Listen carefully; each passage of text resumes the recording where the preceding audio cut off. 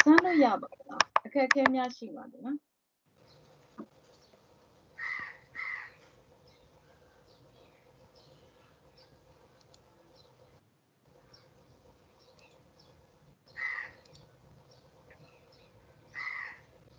အခက်အခဲရှိပါသလားရှင်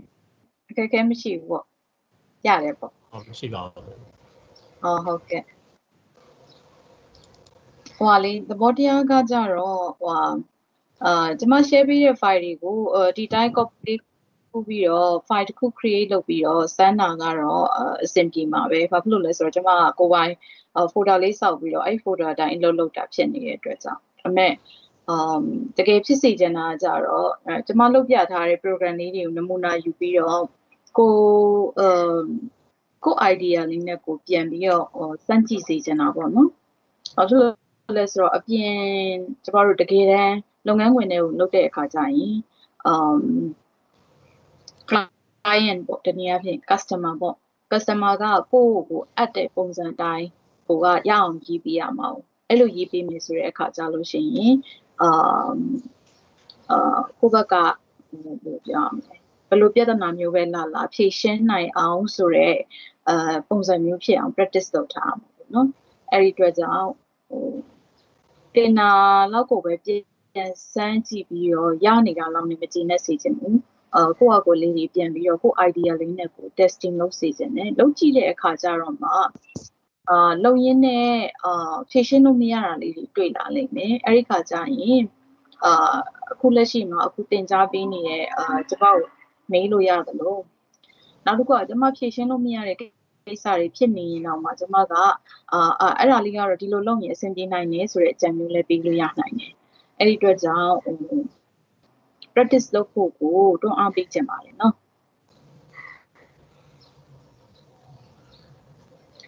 အဲ့တော့ဒီနေ့ကျမတို့သင်ခန်းစာလေးစရအောင်စဖို့အတွက်ကျမ screen sharing လုပ်လိုက်ပါမယ်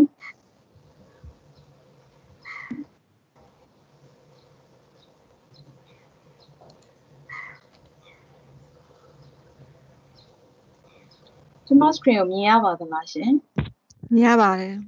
မြင်ရနော်ဟုတ်ကဲ့အဲ့တော့ဒါကအခုကျမဒီမှာပြထားတာကဘာလဲဆိုတော့ကျမတို့ဒီ Microsoft Teams ထဲမှာတွေ့ရမယ်folder structure ဖြစ်ပါတယ်အဲ့ဒီထဲမှာရှိနေတဲ့ဒီနေ့အသုံးပြုမှာ HTML day4 ကိုအသုံးပြုပါမယ်ဆိုတော့ HTML day4 ထဲမှာခါတိုင်းလိုပဲကျွန်မ PowerPoint ထည့်ပေးထားတယ် handout ရှိမယ် exercise ရှိမယ်နောက်တစ်ခုကဒီနေ့အသုံးပြုမယ်file ကလေးတွေ prepare လုပ်ပေးထားပါတယ်နော်ဆိုတော့အဲ့မှာသွားပြီးတော့ download လုပ်လို့ရပါတယ်အဲ့တော့ဒါဆိုကျမတို့ဒီနေ့ PowerPoint လေးတင်လိုက်မယ်နောက်တစ်ခုလေးကျမသတိရအောင်ပြောချင်ပါတယ်ဒီနေ့ကကျမတို့ HTML တင်တဲ့ day4 တနည်းအားဖြင့် HTML တင်တာဒါဒီနေ့နောက်ဆုံးပေါ့နော်ကြာသပတေးနေ့ဆိုရင်ကျမ CSS ကိုစပြီးတင်တော့မယ်CSS ကိုစပြီးတင်နေဆိုပေမဲ့ CSS တင်တဲ့အချိန်မှာရော HTML JavaScript တင်တဲ့အချိန်မှာရောကျမ HTML ကိုပြန်ပြီးတော့အသုံးပြုပြီးတော့မှတင်ရမှာဖြစ်ပါတယ်အဲ့တော့ကြောင့် HTML ကဒီနေ့ပြီးသွားပြီလို့သာပြောတာ CSS အချိန်တွေမှာရော JavaScript အချိန်တွေမှာရောပြန်ပါမှာဖြစ်ပါတယ်ဒါပေမဲ့ content အသစ်တွေရောပြန်ပါမှာမဟုတ်ဘူးပေါ့လေသိထားပြီးသား tag တွေကိုပြန်သုံးမှာဖြစ်ပါတယ်ဆိုတော့ကျမတို့introduction စတဲ့နေ့မှာတော့ကျမtimetable လေးချပေးထားတာရှိပါတယ်ကျမတို့ဘာသာရပ်တစ်ခုပြီးသွားတိုင်းကျမတို့ quiz လေးဆက်မယ်လို့ပြောထားပါတယ်အဲ့ဒီအတွက်ကြောင့်ကျမကြာသပတေးနေ့မှာစာသင်ချိန်စပြီဆိုတော့ねကျမတို့ quiz လေးဖြေပါမယ်ဖြေပြီးတော့မှ10 minute လောက်ကြာမှာပေါ့နော်10 minute လောက်ကြာမယ် quiz ဖြေပြီးမှကျမတို့ CSS ကိုစပြီးတော့တင်ကြပါမယ်နော်အဲ့ဒါလေးအခုကျမသတိရအောင်သတိပေးရပါနော်ဆိုတော့ quiz ပုံစံကတော့ multiple choice ပဲလာပါမယ်ဟို code ကြီးတွေကိုရေးခိုင်းတာမျိုးမဟုတ်ပါဘူးဒီမှာချပေးထားတဲ့ဒီမှာ ABCD ဒါမှမဟုတ်1 2 3လေးတွေကမှန်တဲ့အဖြေကိုရွေးပေးရမှာဖြစ်ပါတယ်နော်ဆိုတော့အဓိက quiz ကိုလုပ်ပေးရခြင်းရဲ့အဓိကရည်ရွယ်ချက်ကတော့ဒီကျောင်းသူကျောင်းသားတွေရဲ့စိတ်ထဲဘယ်လိုပြောရမလဲကောင်းထဲမှာပေါ့နော် တီးကိုတီးရမယ်အချက်ဒီကြံခဲ့စီကိုဖြစ်ပါတယ်အဓိကရွေချက်ကအဲ့ဒါနော်ဆိုတော့အဲ့ဒီအတွက်ကြိုပြီးတော့စာကိုပြန်ကြည့်ဖို့တိုက်တွန်းချင်ပါတယ်နော် okay ဆိုတော့ဒါကျမတို့ဒီနေ့ HTML default သွားပါမယ်အားလုံးကျမရဲ့ PowerPoint ကိုမြင်ရပါသလားရှင်မြင်ရပါတယ်ရှင်မြင်ရတယ်နော် okay အဲ့ဒါဆိုရင်ကျမတို့စကြမယ်အဲ့တော့ဒီနေ့ကျမပြောပြခြင်းတဲ့အကြောင်းအရာ၄ခုရှိပါတယ်ဆက်စချင်းကျမ form အကြောင်းပြောပြပေးမယ်နောက် tables အကြောင်းသွားမယ်နောက် media အကြောင်းသွားမယ်နောက် comments အကြောင်းသွားမယ်ပေါ့နော်အဲ့ဒီတော့အခုကျမ form အကြောင်းစကြပါတယ်ခိုင်းဆိုကျမကဒီ PowerPoint မှာရှင်းပြီးတော့မှကျမ program ကိုစပြတာပေါ့နော်အခုကျတော့ဒီနေ့ကျမ program လေးကိုအရင်ပြကြပါတယ်ပြီးမှ PowerPoint ကိုရှင်းပေးကြပါတယ်ရမယ်နော်ဆိုတော့ဒါဆိုရင်ကျမအခု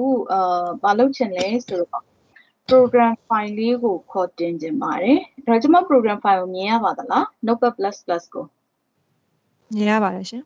မြင်ရတယ်နော် okay ဒါဆိုရင်ကျမအခု notepad မှာ form.html လေးကိုဖွင့်ပေးထားပါတယ် form.html မှာကျမအခု HTML ပြရတဲ့ body ရေးထားပါတယ်အဲ့ဒါကျမရဲ့ HTML format document format မှန်သလားတစ်ခုခုလိုနေပါသလား head လိုနေတာဟုတ်ပါတယ် HTML document တွေရွက်မှာကျမတို့ဒီ session နှစ်ခုရှိပါတယ်ဘာနဲ့ပါ session လဲဆိုရင် head session နဲ့ body session မှာအဲ့တော့ကျမ session ထဲမှာကျမ title တက်ပါမယ် title ဒီဘယ်နေရာမှာပေါ်မှာပါလဲ browser ရဲ့ tab မှာပေါ်မှာဟုတ်တယ် browser ရဲ့ tab bar မှာname အနေနဲ့ပေါ်မှာtab name အနေနဲ့တော့ပေါ်မှာဖြစ်တယ် okay ဒါဆိုရင်ကျမတို့ရဲ့ HTML document လေးဒီ structure ကျသွားပြီကျမမှာ head session တစ်စုံရှိရယ် head ထဲမှာကျမ title တက်ထားတယ်ပြီးတော့ကျမ body ရေးထားတယ်ရမယ်နော် okay ဆိုတော့ဒီတစ်ခေါက်စပြီးတော့ကျမသင်ပေးချင်တာဒီ form အကြောင်းဖြစ်တဲ့အတွက်ကျမ body ဖွင့်ပြီးတာနဲ့ကျမ content စရေးပါတယ်ကျမ H2 ကိုသုံးထားတာဖြစ်တဲ့အတွက်အဲ့ဒါဘာလုပ်ထားတာပါလဲ H2 ကိုအသုံးပြုပြီးတော့ကျမအဲ့ဒီမှာတစ်ကြောင်းရေးထားပါတယ်အဲ့ဒါဘာလုပ်ထားတာပါလဲခေါင်းစဉ်မှာထားတာပါခေါင်းစဉ် level 2နဲ့ရေးထားတာဖြစ်ပါတယ် okay ဆိုတော့ဒုတိယအကြီးဆုံး level ယူပြီးရေးထားတာဖြစ်ပါတယ်နော် okay ခေါင်းစဉ်တက်ပြီးသွားတဲ့အချိန်မှာကျမကဘာလုပ်လိုက်လဲဆိုရင် form ဆိုတဲ့ tag လေးတစ်ခုကိုဖွင့်လိုက်ပါတယ်ဖွင့်ပြီးသွားတော့အောက်မှာနောက်ထပ် H3 သုံးပြီးတော့ဘာလုပ်ထားလဲဆိုရင်ခေါင်းစဉ်နောက်ထပ်တစ်ခုထပ်တက်ထားပါတယ်အဲ့တော့ကျမဒီမှာမေးချင်တာက H2 နဲ့ H3 ဒီဘယ်ကောင်ကကြီးပါတယ်လဲ2ကပိုကြီးပါတယ် H2 ကကြီးပါတယ် H2 ကကြီးပါတယ် heading နေမှာ level တက်တာဒီ1ဒီအကြီးဆုံးဖြစ်ပါတယ်2ဒီ1ထက်ငယ်ပါမယ်3ဒီ1 2ထက်ငယ်ပါမယ်အဲ့လိုနဲ့သွားတာ X6 အထိရှိပါတယ် level 6ခုပေါ့နော်အဲ့ဒါလေးပြန်နှွှေးရပါ okay ပြီးသွားပြီဆိုတာနဲ့ကျမဒီဘာလုပ်ထားလဲဆိုရင် label ဆိုတဲ့ tag ကိုအသုံးပြုပြီးတော့ label လေးတစ်ခုတက်ထားပါတယ်ပြီးတော့ input ဆိုတဲ့ tag ကိုအသုံးပြုပြီးတော့ input box လေးတစ်ခုဖန်တီးထားပါတယ်နောက် label သုံးထားတဲ့ input ကိုအသုံးပြုထားတယ်ဆိုတော့အောက်ကစာရေးကျမခဏလေး cut လုပ်ထားလိုက်မယ်ကြည့်ရတာနည်းနည်းလေးမျက်စိရှုံမှာဆိုတော့အခုဆိုနည်းနည်းရှင်းနေတယ်နော်ဆိုတော့okay ဒီ form ထဲမှာကျမအဓိကပြချင်တာဒီအုပ်စုလေးနှစ်စုရေးထားပါတယ်တစ်စုကဘာလဲဆိုတော့ကျမ first name တောင်းနဲ့ text box လေးတစ်ခုရေးထားတယ် last name တောင်းနဲ့ text box လေးတစ်ခုရေးထားတယ် text box ဆိုကျမဘယ်လိုလုပ်ပြောနိုင်တာလဲဆိုရင် input ဆိုတဲ့ tag ကိုအသုံးပြုပြီးတော့ type equal to text လို့ပြောလို့ရှိရင်ဆိုလိုတဲ့သဘောက input tag ကိုတွေ့ရတဲ့ browser ဒီ user ရဲ့ input ကိုလက်ခံတော့မယ်အဲ့လိုလက်ခံတဲ့အခါမှာ text ကိုလက်ခံစေချင်တာဆိုရင် type equal to text လို့ပြောရပါမယ်အဲ့တော့ input type equal to text လို့ပြောတာနဲ့ browser ဒီဒါ text box လို့သိပြီးတော့ကျမတို့ကို text box လေးတစ်ခုချပေးမှာဖြစ်ပါတယ်အဲ့လိုပဲ last name ကိုကျမဖန်တီးတဲ့အခါမှာ input type text လို့ပြောတဲ့အတွက်နောက်ထပ် text box တစ်ခုလာပါမယ်လာပြီးတော့ browser မှာနောက်ထပ် text box တစ်ခုကိုမြင်ရမှာဖြစ်ပါတယ်ဆိုတော့အဲ့ text box နှစ်ခုပြီးတဲ့အချိန်မှာကျမဘာလုပ်ထားလဲဆိုတော့ input type submit လို့ပြောတယ်ဆိုတော့ browser ဒီ input type equal to submit လို့ပြောလို့ရှိရင် submit button ကိုဖန်တီးပေးမှာဖြစ်ပါတယ်အဲ့တော့ကျမဒီ HTML document တဲ့ content ထဲမှာtitle လေးတွေတက်ထားတယ် ပြီးတော့ input box နှစ်ခုဖန်တီးထားတယ်ပြီးတော့ submit button တစ်ခုဖန်တီးထားပါတယ်ဆိုတော့ browser မှာအဲ့ဒါလေးဘယ်လိုပေါ်လာမလဲကြည့်ရအောင်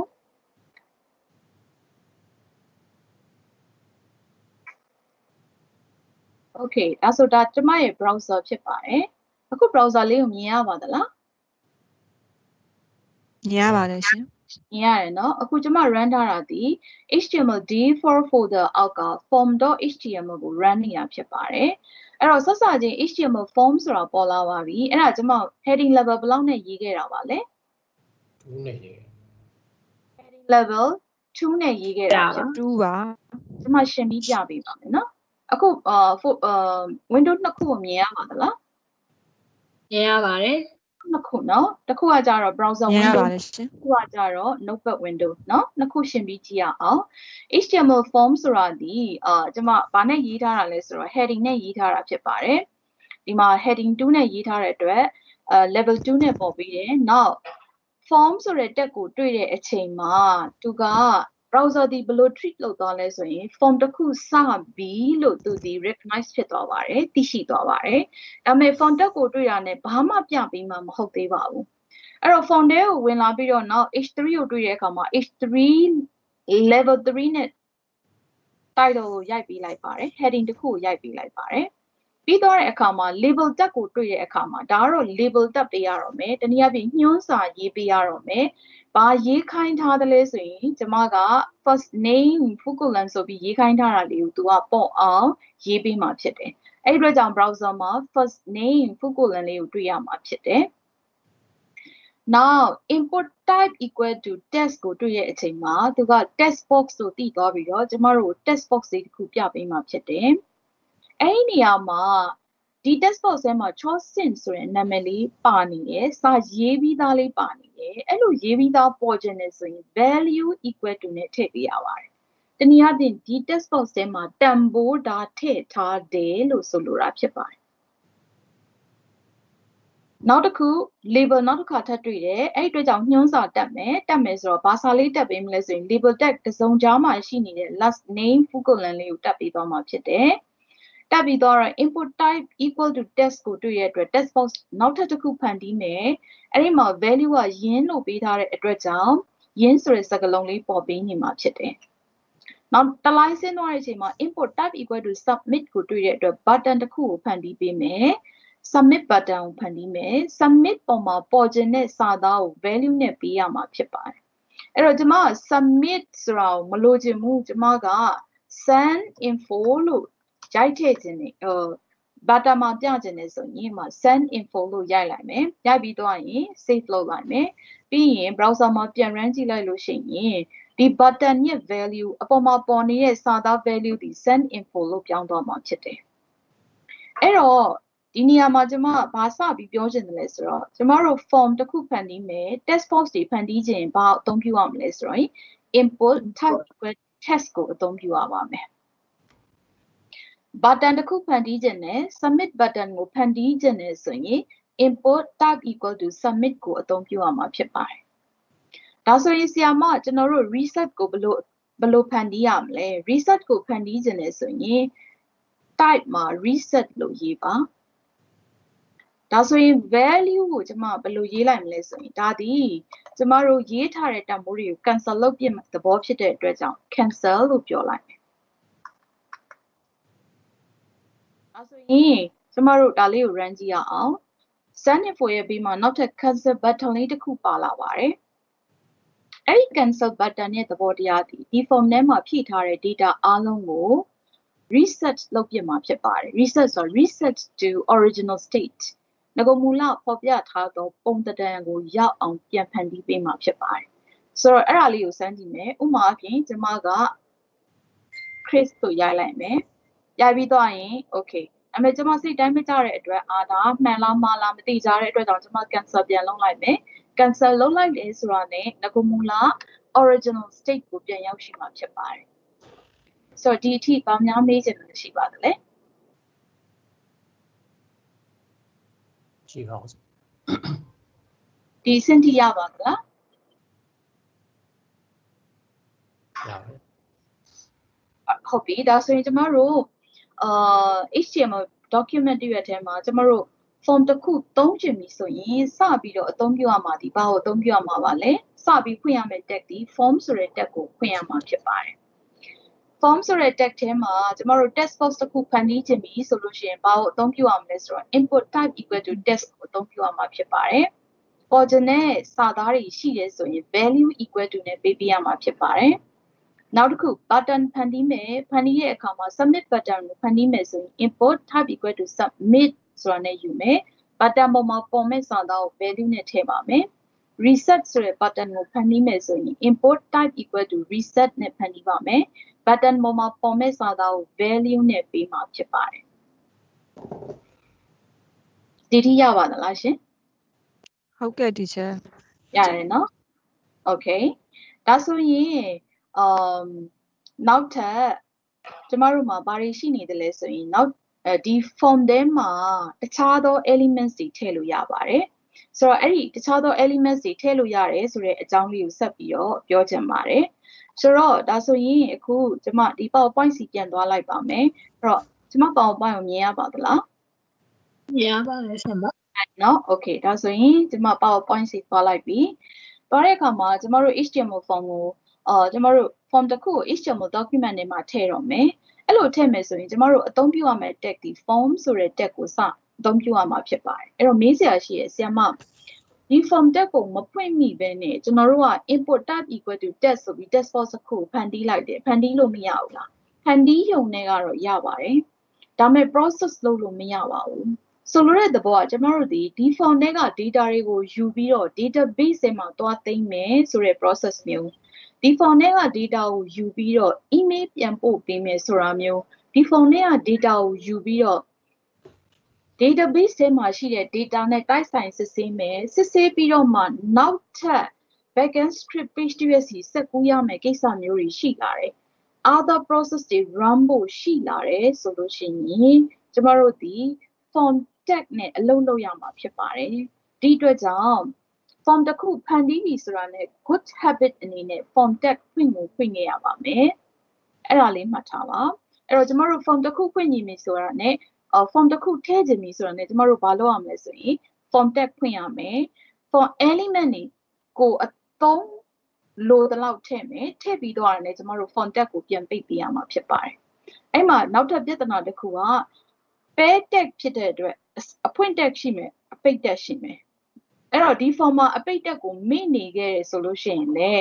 ခုနပြောတဲ့ process တွေကိုအလုပ်လုပ်တဲ့အခါမှာ error တွေတက်ပါလိမ့်မယ်ဘာလို့ဆိုတော့ဒီ form ကပွင့်ရတာကြီးဖြစ်နေဒီ form ကဘယ်တော့ဆုံးမယ်မှန်း तू မသိတဲ့အတွက်ကြောင့် backend process တွေကို run တဲ့အခါမှာဒီကောင်ဒီ error ပေးပါလိမ့်မယ်ဒီအတွက်ကြောင့် form tag ကိုအသုံးပြုတဲ့အခါမှာ element တွေမထည့်ခင်မှာ form tag ကိုဖွင့်မယ်ကိုထည့်ခြင်းတဲ့ element တွေထည့်ပြီးတော့ရင် form tag ကိုပြန်ပိတ်ပေးရပါမယ်အဲ့ဒါစပြီးမှတ်ရပါမယ် okay အဲ့တော့ form တစ်ခုကိုထည့်တော့မယ် form tag ဖွင့်ပြီးသွားပြီဆိုရင်အဲ့ဒီ form tag တစ်စုံကြားထဲမှာကျမတို့ဘာတွေထည့်လို့ရတယ်လဲဆိုရင်ခုနကကျမစပြီးတော့ introduce လုပ်ပေးခဲ့တဲ့ input ဆိုတဲ့ element စထည့်လို့ရပါတယ်နောက် label စထည့်လို့ရပါတယ်ခုနကကျမဒီနှစ်ခုကို introduce လုပ်ပေးခဲ့ပါတယ် input နဲ့ label နဲ့နောက် select ရှိရယ် text area ရှိရယ် button ရှိရယ် field set ရှိရယ် legend ရှိရယ် data list ရှိရယ် output ရှိရယ် option ရှိရယ် off group ဆိုတာရှိရယ်အစရှိသဖြင့် form elements တွေနောက်ထပ်ရှိပါတယ်အဲ့တော့အဲ့ဒါလေးတွေကိုထပ်ပြီးတော့ကျမ introduce လုပ်ပေးပါမယ်နော်အဲ့တော့ဒါဆိုရင်ခုနကကျမစပြီးတော့ပြောခဲ့တဲ့ input types တွေအကြောင်းဒီမှာဆက်ပြောချင်ပါတယ်ဆိုတော့ input မှာ type လေးတွေအမျိုးအစားအများကြီးရှိပါတယ်အဲ့မှာခုနကကျမစသုံးပြခဲ့တာဒီ input type equal to button ကိုသုံးပြခဲ့ပါတယ် input type equal to text ကိုသုံးပြခဲ့ပါတယ် input type equal to submit ကိုသုံးပြခဲ့ပါတယ် input type equal to reset ကိုသုံးပြခဲ့ပါတယ်အဲ့လိုပဲတဲ့ chat box တစ်ခုဖန်တီးခြင်းနဲ့ဆိုရင် input type equal to chat box နဲ့ဖန်တီးလို့ရပါတယ်တဲ့ password field တစ်ခုကိုဖန်တီးခြင်းနဲ့ဆိုရင် input type equal to password လို့ပြောပါတဲ့အဲဆိုရင် radio button တစ်ခုဖန်တီးခြင်းနဲ့ဆိုရင် input type equal to radio လို့ပြောလို့ရပါတယ်တဲ့အဲ့မှာ date time တွေဖန်တီးခြင်းနဲ့ဆိုလို့ရှိရင်လေ input type equal to date input type equal to month input type equal to time ဆိုတာရှိတယ် input type equal to week ဆိုတာရှိတယ်အစရှိသဖြင့်date time နဲ့ပတ်သက်ပြီးတော့လေ input ကိုအသုံးပြုပြီးဖန်တီးလို့ရပါတယ်တဲ့ဒီစင်တီရပါသလားရှင် ရပါတယ် teacher okay အဲ့တော့ဆိုရင်ကျွန်မဒီနေရာမှာ password လေးဖန်တီးပြခြင်းပါတယ်အဲ့တော့ခုနကကျွန်မတို့ဖွင့်ထားတဲ့ notepad စီကိုသွားလိုက်မယ်ဒီနေရာမှာကျွန်မနောက်ထပ် label နဲ့ input type တစ်ခုထပ်ယူလိုက်မယ်ဒီ label ထဲမှာကျွန်မက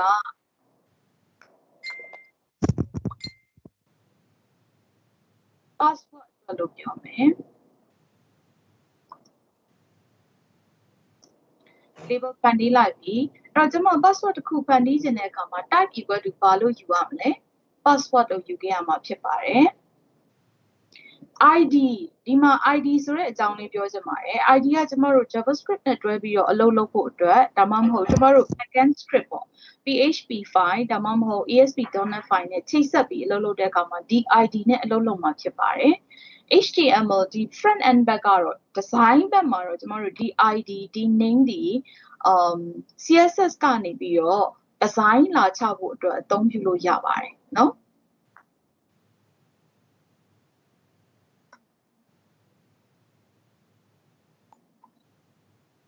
Okay ဒါဆိုရင်ကျွန်မ fee လေးတစ်ခုထည့်လိုက်ပါတယ် password ဆိုရယ် fee အဲ့ဒါလေးပေါ်လားမပေါ်လားကြည့်ကြမယ်အဲ့တော့ကျွန်မဒါကို refresh ပြန်လုပ်လိုက်မယ်အဲ့တော့ကျွန်မမှာ password ဆိုတာပေါ်လာပြီသူ့ကိုရိုက်ထည့်လိုက်လို့ရှိရင် password format နဲ့မြင်နေရမှာဖြစ်ပါတယ်တနည်းအားဖြင့် hidden လုပ်ထားတဲ့ပုံစံနဲ့မြင်နေရမှာဖြစ်ပါတယ်ဆိုတော့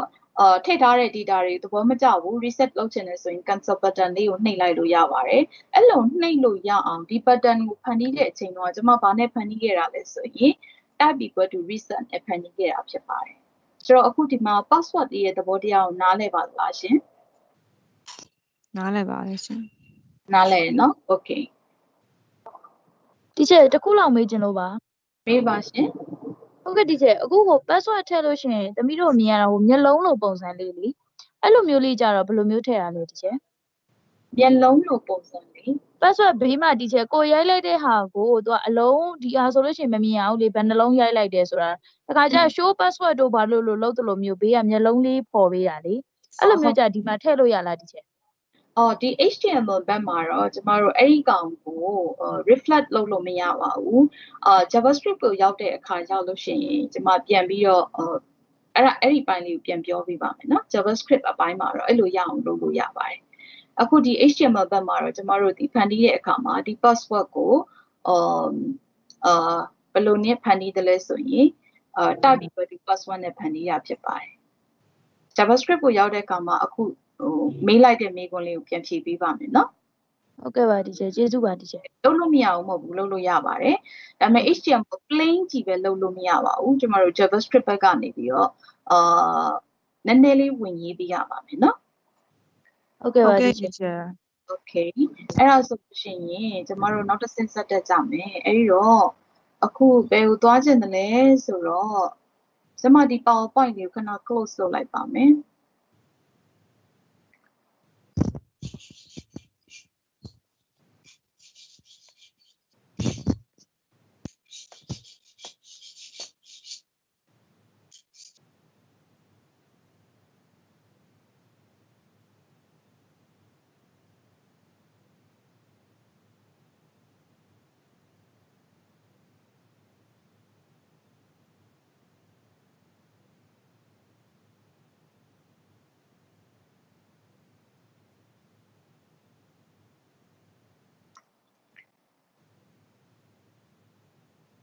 အခုကျမရဲ့ notepad ကိုပြန်မြင်ရပါသလား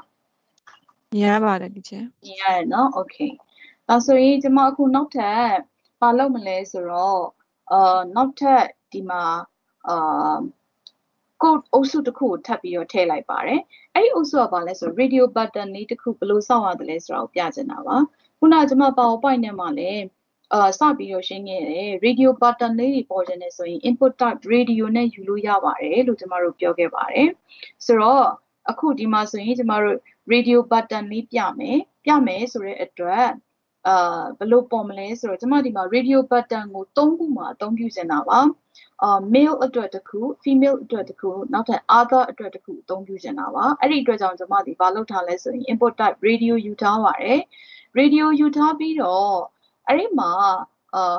label တက်ချင်တဲ့အတွက်နောက်ထပ် label ဆိုတဲ့ tag တစ်ခုကိုယူထားပါတယ်ဆိုတော့အဲ့ဒါလေးကိုကျမတို့ browser မှာပြန်ပြီးတော့စမ်းကြည့်ရအောင်ဆိုတော့ refresh လုပ်လိုက်တာနဲ့ကျမမှာ radio button တစ်ခုပေါ်လာပါပြီပေါ်လာတဲ့အခါမှာကျမတို့ code မှာဘယ်လိုရေးထားသလဲကြည့်ရအောင် code မှာတော့ကကျမ radio လေးစပြီးပေါ်ခြင်းတဲ့အတွက် input type radio နဲ့ radio button တစ်ခုယူထားပါတယ်ပြီးတော့ရင်နောက်မှာ label mail ဆိုတာလေးပေါ်ခြင်းတဲ့အတွက်ကြောင့် label mail ဆိုပြီးတက်ထားပါတယ်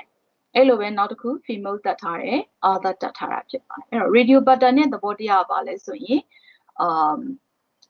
user ကို select လုပ်ခွင့်ပေးထားတာပေါ့နော်ဒါပေမဲ့ radio button သုံးနေသမျှကာလပတ်လုံးဒီသူ့ရဲ့သဘောတရားဘာလဲဆိုတော့only one choice radio button ရဲ့သဘောဒီအဲ့တော့ဒီဒီဖုန်းဖန်တီးတဲ့လူကစဉ်းစားရမယ်ဒီပိုင်းမှာ user ကို choice လုပ်ခိုင်းတယ်ဒါပေမဲ့ one choice only one choice ပဲလက်ခံမယ်ဆိုလို့ရှိရင်ကျမတို့ဒီ radio button ကိုအသုံးပြုမှာဖြစ်ပါတယ်တကယ်လို့more than one choice ပေါ့ user ဘက်ကနေပြီးတော့သူ့ရဲ့choice ကိုတစ်ခုမကလုပ်လို့ရတဲ့ပုံစံမျိုးဖြစ်ချင်တယ်ဆိုရင်ကျမတို့ radio သုံးလို့အဆင်မပြေပါဘူး chat box သုံးပေးရပါမယ်အဲ့တော့နောက်တစ်ဆင့်ကျမဘာလေးကိုဆက်ပြီးတော့ပြပေးချင်လဲဆိုလို့ရှိရင် chat box ဘယ်လိုထည့်လဲဆိုတာလေးကိုပြပေးချင်ပါတယ်အဲ့တော့ chat box ကိုထည့်တဲ့အခါမှာကျမတို့သူကလည်းပဲဘာပဲလဲဆိုတော့ input type ပါပဲအဲ့ဒီအတွက်ကြောင့်ကျမတို့အသုံးပြုရမယ့် tag ဒီ input type ဘာကိုသုံးမလဲဆိုရင် chat box ဆိုတာကိုအသုံးပြုပါမယ်ပြီးရင်ကျမ label နဲ့ညွှန်းစာလေးရေးထားတာဖြစ်ပါတယ်ဆိုတော့ဒါဆိုရင် chat box လေးဘယ်လိုပေါ်လာလဲကြည့်ရအောင်ဒီအုပ်စုက chat box အုပ်စုဖြစ်ပါတယ်ဆိုတော့ chat box အုပ်စုမှာတော့ user ဒီတစ်ခုမကဘာလုပ်လို့ရတယ်လဲဆိုရင် choice လုပ်လို့ရပါတယ်ဆိုတော့ငကိုမလ original state ကိုပြန်ရောက်ချင်တယ်ဆိုရင်reset button ကို click လိုက်လို့ရပါတယ်အဲ့တော့ဒီနေရာမှာ radio button နဲ့ chat box နဲ့ကွာခြားချက်ကိုသိပါသလား chat box ကဘက်ကယူလို့ရမယ်ဟုတ်ကဲ့ chat box ရဲ့သဘောတရားသည် more than one choice user အနေနဲ့တစ်ခုကပို့ပြီးတော့ရွေးလို့ရတယ် radio button ကတော့ only one choice တစ်ခုပဲရွေးချယ်လို့ရမယ်ဆိုတော့ကိုဖန်တီးမဲ့ form ထဲမှာ user ကို choice ပေးခိုင်းဖို့လိုလာပြီဆိုလို့ရှိရင်စဉ်းစားရမယ်ဒါကတော့ chat box နဲ့တင်တော်တာလားဒါကတော့ radio button နဲ့တင်တော်တာလားဆိုတာစဉ်းစားပြီးမှထည့်ပေးရမှာဖြစ်ပါတယ်နှစ်ခုလုံးကတော့ input type နဲ့ပဲသွားတာပါ radio လိုချင်တယ်ဆိုရင် input type equal to radio နဲ့သွားမယ် chat box ကိုလိုချင်တယ်ဆိုရင် input type equal to chat box နဲ့သွားမယ် chat box နဲ့သွားမယ်ပေါ့နော်အဲ့ဒီပါများမေးချင်ပါတယ်လေ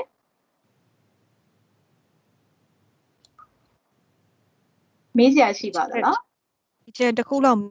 မေးခွင့်ပြုပါဟုတ်ကဲ့မေးပါရှင်ဟုတ်ကဲ့ဒီကျရှေ့က first name နဲ့ last name နေရာမှာလေနာမည်မထည့်ချင်ဘဲနဲ့အလွတ်ပြချင်တယ်ဆို value နေရာမှာ none ထည့်ပေးရမှာလားဒီကျnone မလိုပါဘူး value ကိုမထည့်ပဲထားလိုက်လို့ရပါတယ်ဒါမှမဟုတ် value နေရာမှာအခုဒီမှာကျွန်မဖြတ်လိုက်မယ်ပေါ့နော်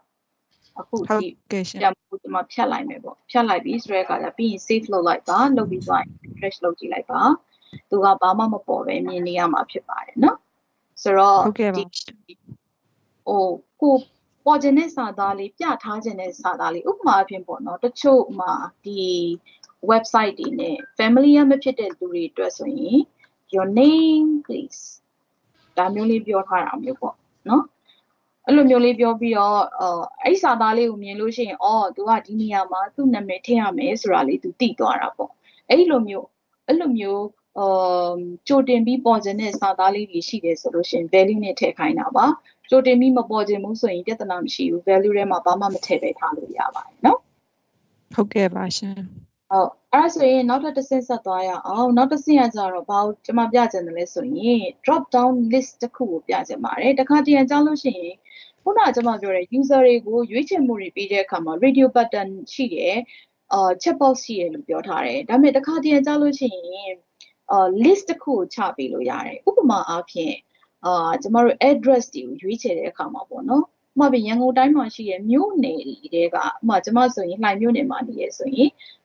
ရန်ကုန်တိုင်းထဲမှာရှိတဲ့မြို့နယ်တွေကို list လုပ်ပေးထားမယ်။အဲ့ဒီထဲမှာကျမလှိုင်ကိုသွားပြီးတော့ရွေးလိုက်မယ်ပေါ့။ဆိုတော့အဲ့လို list တစ်ခုကိုချပြခြင်းနဲ့ပေါ့ကိုယ့်ရဲ့ form ထဲမှာအဲ့လိုချပြခြင်းနဲ့ဆိုလို့ရှိရင်ကျမတို့ drop down list ကိုအသုံးပြုလို့ရပါတယ်။အဲ့လို drop down list ကိုဖန်တီးတဲ့အခါမှာကျမတို့ဒီဘာကိုအသုံးပြုရတယ်လဲဆိုတော့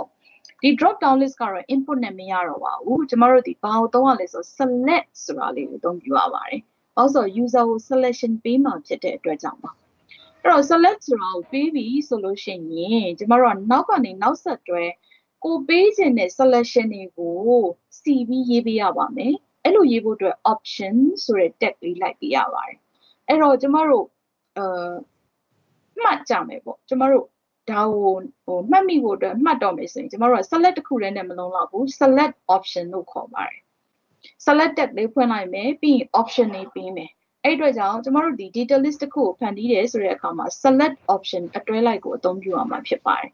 အဲ့တော့ select နဲ့ကျမတို့က list တစ်ခုကိုစပြီးတည်ဆောက်မယ်ပြီးရင် option နဲ့ကျမတို့ဒီဘာတွေပေးသွားမလဲဆိုရင်ဒီ value တန်ဖိုးတွေကိုပေးသွားမှာဖြစ်ပါတယ်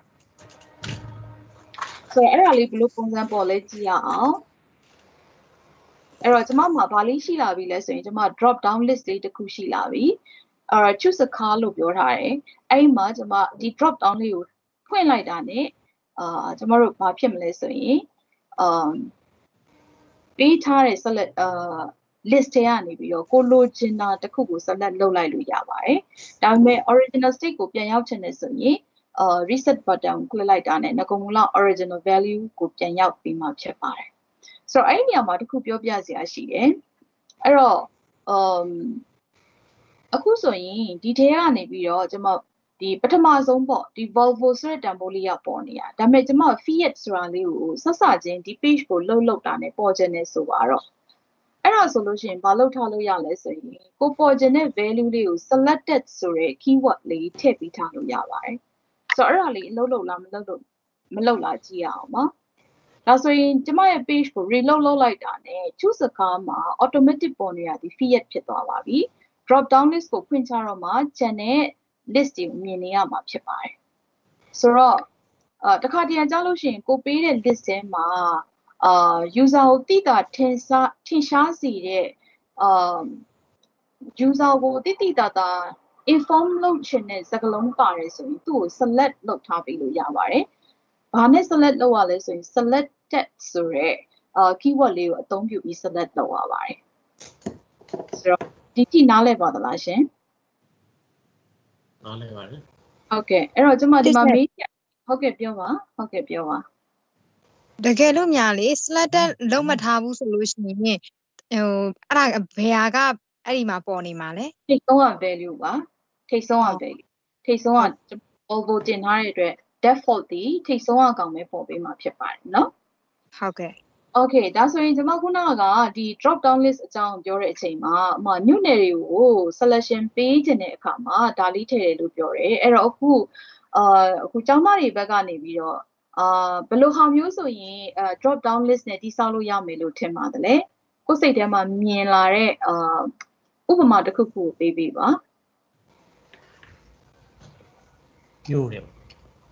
မြို့နယ်တွေနိုင်ငံကြီးဟုတ်ကဲ့ပြီးတော့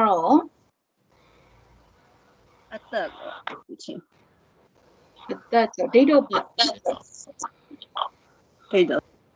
date of birth မှာကျမတို့မှ date ကိုရွေးတာပေါ့နော် date ကိုရွေးတာဆိုလို့ရှိရင်drop down list လေးနဲ့1ကနေပြီးတော့31အထိပေါ့နော်ပြီးသွားရင် month ကိုရွေးတဲ့အခါမှာ12လပေါ့ year ကိုပြီးတဲ့အခါမှာတော့ကျမတို့ရဲ့ရည်ရွယ်ချက်ရှိမယ်လေဒီ form ရဲ့ရည်ရွယ်ချက်က registration form လားအဲ့ဒါဆိုရင်ကျမတို့အသက်ကန့်သက်ချက်လေးရှိမှာပေါ့အဲ့ဒီအသက်ဆိုတော့အဲ့ဒီအသက်ရှိနေတဲ့ range နဲ့ကာမိတဲ့ကျမတို့ year list ကိုထည့်ပေးရမှာပေါ့နော်မှန်ပါတယ်အဲ့တော့ကျမတို့ဒီလို date of birth တွေကိုဖန်တီးတဲ့အခါမှာလည်းဒီလို drop down list တွေကိုအသုံးပြုပါတယ်ခုနပြောသလို location နဲ့ပတ်သက်ပြီးတော့ address မှာကျမတို့ဒီ townships တွေနောက် state and divisions တွေအဲ့ဒါတွေ list down လုပ်တဲ့အခါမှာလည်းအသုံးပြုပါတယ်ထို့ပြင်ကဘာနဲ့ချီပြီးပြောရမယ်ဆိုရင်ကျမတို့နိုင်ငံတွေရဲ့ list တွေပေါ့နော်အဲ့ဒါတွေကိုဖန်တီးတဲ့အခါမှာလည်းကျမတို့ drop down list ကိုအသုံးပြုပါတယ်ဒီထိရပါသလားရပါတယ်ဟုတ်ရ okay နောက်တစ်ခုကကျွန်မဘာလေးဥပမာပြချင်တယ်လဲဆိုရင်drop down list ကဲ့သို့ပဲနောက်ထပ် list ပုံစံလေးတစ်ခုရှိပါတယ်အဲ့ဒါလေးကိုပြချင်ပါတယ်အဲ့ဒါကိုကျွန်မတို့ကဘာလို့ခေါ်တယ်လဲဆိုရင် data list လို့ခေါ်ပါတယ်နော်အဲ့ဒါလေးကိုကျွန်မဒီမှာထပ်ပြီးတော့ပြချင်ပါတယ်အဲ့တော့အခုဒီမှာဆိုရင်နောက်ထပ် list လေးတစ်ခုတက်လာပါတယ်အဲ့ဒါဒီဘာလဲဆိုတော့ data list လို့ခေါ်ပါတယ်အဲ့ဒီ data list မှာဖွင့်ချလိုက်လို့ရှိရင်သူဒီဘာလေးပေါ်လာမလဲဆိုတော့ဒီ list လုပ်ထားတဲ့ value တွေတက်လာတယ်ပေါ့နော် okay နောက်ဆိုအဲ့ဒါကိုဘယ်လိုရေးထားတာလဲကြည့်ရအောင်ကျမတို့ဒီ data list တစ်ခုကိုဖန်တီးခြင်းပြီဆိုလို့ရှိရင်တဲ့ input tag ကိုအသုံးပြုလို့ရပါတယ်ဒါပေမဲ့ list ဆိုပြီးတော့ရေးရပါတယ်အဲ့တော့ data list တစ်ခုကိုဖန်တီးခြင်းတဲ့အခါမှာ input list ကိုအသုံးပြုရပါတယ်သူက type ဟုတ်ပါဘူးအဲ့ဒီ list မှာမှကိုကဘာ list အမျိုးအစားလဲဆိုတာကိုပေးရပါမယ်ဒါကတော့စိတ်ကြိုက်နာမည်ပေးပါအခုကတော့ကျမတို့ဒီ browser list ကိုရေးမှာဖြစ်တဲ့အတွက်ကြောင့် browsers လို့ရေးလိုက်တာဖြစ်ပါတယ်ပြီးတော့ data list ဆိုပြီးတော့ data list တစ်ခုတိစောက်ချင်တာဖြစ်တဲ့အတွက် data list ဆိုတဲ့ tag ကိုအသုံးပြုရပါမယ်ပြီးတော့လာမယ့်နောက်ဆက်တွဲ selection တွေကိုတော့ခုနအတိုင်းပဲ option နဲ့ထည့်သွားမှာဖြစ်ပါတယ်ဒါပေမဲ့သူ့ရဲ့ထူးခြားချက်ကခုနက select option မှာလို့ option tag တစ်စုံထဲမှာ value ကိုဝင်ရေးတာမဟုတ်ပါဘူး option ထဲမှာ value အနေနဲ့ထည့်ရေးသွားတာဖြစ်ပါတယ်ဆိုတော့ရေးနည်းလေးကွာတယ်အဲ့ဒါလေးတစ်ချက်သတိထားပါမယ်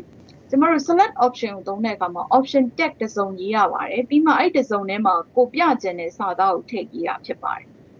data list မှာကတော့ option ဆိုတဲ့ tag ထဲမှာဝင်ပြီးတော့ value အနေနဲ့ရေးသွားတာဖြစ်ပါတယ်အဲ့တော့ဆရာမသဘောတရားကတော့အတူတူပဲဘာဖြစ်လို့နှစ်ခုကွဲနေတယ်လဲဟုတ်တယ်ကျမတို့ HTML ဒီကျမတို့ 4.01 အဆင့်မှာတော့ကျမတို့မှာ data list မရှိသေးပါဘူးဘာနဲ့ပဲသွားခဲ့ရတယ်လဲဆိုရင် select option နဲ့ပဲသွားခဲ့ရပါတယ် 4.02 ကိုရောက်တဲ့အချိန်မှာနောက်တစ်ခု HTML5 ကိုကူးတဲ့အချိန်မှာကျမတို့မှာ data list ရှိလာပါတယ်အဲ့တော့ select option နဲ့ data list ဒီအလုံးလုံးပုံလုံးကြီးတူသလားဆိုရင်အတူတူပါပဲသူကဘာပဲပြတာပဲလဲဆိုတော့ဒီ list of data ပေါ့လေကို list download ချင်တဲ့ data တွေကိုပြပေးတာဖြစ်ပါတယ်ဒါပေမဲ့ရင်းနှီးလေးကွဲပါတယ်အဲ့ဒါလေးတစ်ချက်မှတ်ထားရမှာဖြစ်ပါတယ်အဲ့တော့ data list တစ်ခုကိုဖန်တီးခြင်းတယ်ဆိုရင် input list နဲ့ဖန်တီးရပါမယ်နောက်တစ်ခုထပ်ထည့်ရပါမယ် data list ဆိုတဲ့ tag တစ်စုံထည့်ရပါမယ်အဲ့ဒီထဲမှာ option တွေကို value နဲ့စီပြီးတော့ရေးသွားမှာဖြစ်ပါတယ်ဆိုတော့သဘောတရားနားလည်ပါသလားရှင်နားလည်ပါတယ်ရှင်နားလည်တယ်နော် okay ဆိုတော့ဒါဒီကျမတို့ form တွေအသုံးပြုတဲ့အခါမှာမြင်ရလေရှိတဲ့ form elements လေးတွေဖြစ်ပါတယ်ကျမတို့ရဲ့ form elements တွေမှာ text box တွေရှိပါမယ် password တွေရှိပါမယ် radio button ထည့်ဖို့လိုကောင်းလိုပါမယ် chat box တွေပေးဖို့လိုပါလိမ့်မယ်နောက် drop down list တွေထုတ်ပေးလို့ရပါတယ် data list တွေထုတ်ပေးလို့ရပါတယ်နောက်ဆုံးမှာတော့ကျမတို့ထည့်လိုက်တဲ့ information တွေကို submit လုပ်ဖို့အတွက် submit button ပေးလို့ရပါတယ်ထည့်လိုက်တဲ့ information တွေကို original state ကိုပြန်ပြောင်းဖို့အတွက် reset button ကိုပေးလို့ရပါတယ်ဆိုတော့ဒီနားလည်ပါသလားရှင်နားလည်ပါတယ်ရှင်နားလည်เนาะ okay ဒါဆိုရင်ကျမတို့ဘယ်ကိုပြန်သွားကြမလဲဆိုတော့ PowerPoint စီပြန်သွားရအောင်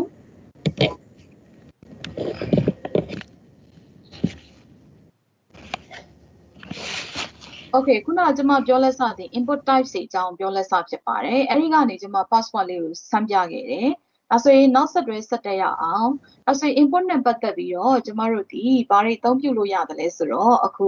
text box လေးကိုဖန်တီးခြင်းတဲ့အခါမှာ input type text လို့ပြောလို့ရပါတယ် password ဖန်တီးခြင်း input type password submit button ဆိုရင် input type submit reset button ဆိုရင် input type reset radio ဆိုရင် input type radio chat box ဆိုရင် input type chat box button ဆိုရင် input type button လို့တွားတာဖြစ်ပါတယ်။ရမယ်နော်။ဒါဆိုရင်နောက်တစ်ခုဆက်ပြီးကြည့်ရအောင် attributes တွေအကြောင်းနည်းနည်းလေးဆက်ပြီးပြောချင်ပါတယ်။အဲ့တော့ခုနကကျမတို့ input type ထဲမှာစာသားလေးပေါ်ခြင်းနေဆိုရင်ကျမတို့ဘာနဲ့ထည့်ခဲ့လဲဆိုရင် value equal to နဲ့ထည့်ခဲ့ပါတယ်။တကယ်လို့ဘာစာသားမှမပေါ်ခြင်းဘူးဆိုရင်တော့ value ထဲမှာဘာမှမထည့်ပဲထားလို့ရတယ်လို့ value attribute တစ်ခုလုံးဖြုတ်ထားလို့ရပါတယ် အဲ့ဒီမှာမြင်နေရတဲ့ ID name ဒီ attribute နှစ်ခုကတော့ကျမတို့ဒီ style back ကနေပြီးတော့ style တွေပြင်ဖို့အတွက်အသုံးပြုလေးရှိပါတယ်ထို့ပြင် JavaScript ဘက်ကနေပြီးတော့ event နဲ့ပတ်သက်ပြီးလုပ်စရာတွေရှိလာလို့ရှိရင်ဒီ ID ကိုအသုံးပြုပေးမှာဖြစ်ပါတယ်ဆိုတော့ ID နဲ့ name ဒီ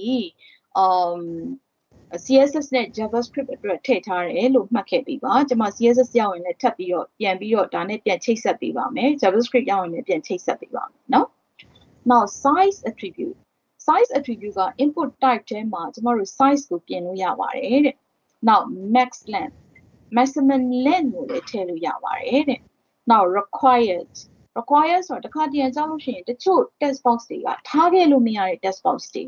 တနည်းအားဖြင့်ကျမတို့ website အနေနဲ့ကဒီ data local လိုတယ်လို့ပြောချင်တဲ့အခါမျိုးမှာ require ဆိုတဲ့ attribute ကိုထည့်ပေးရပါမယ် now autofocus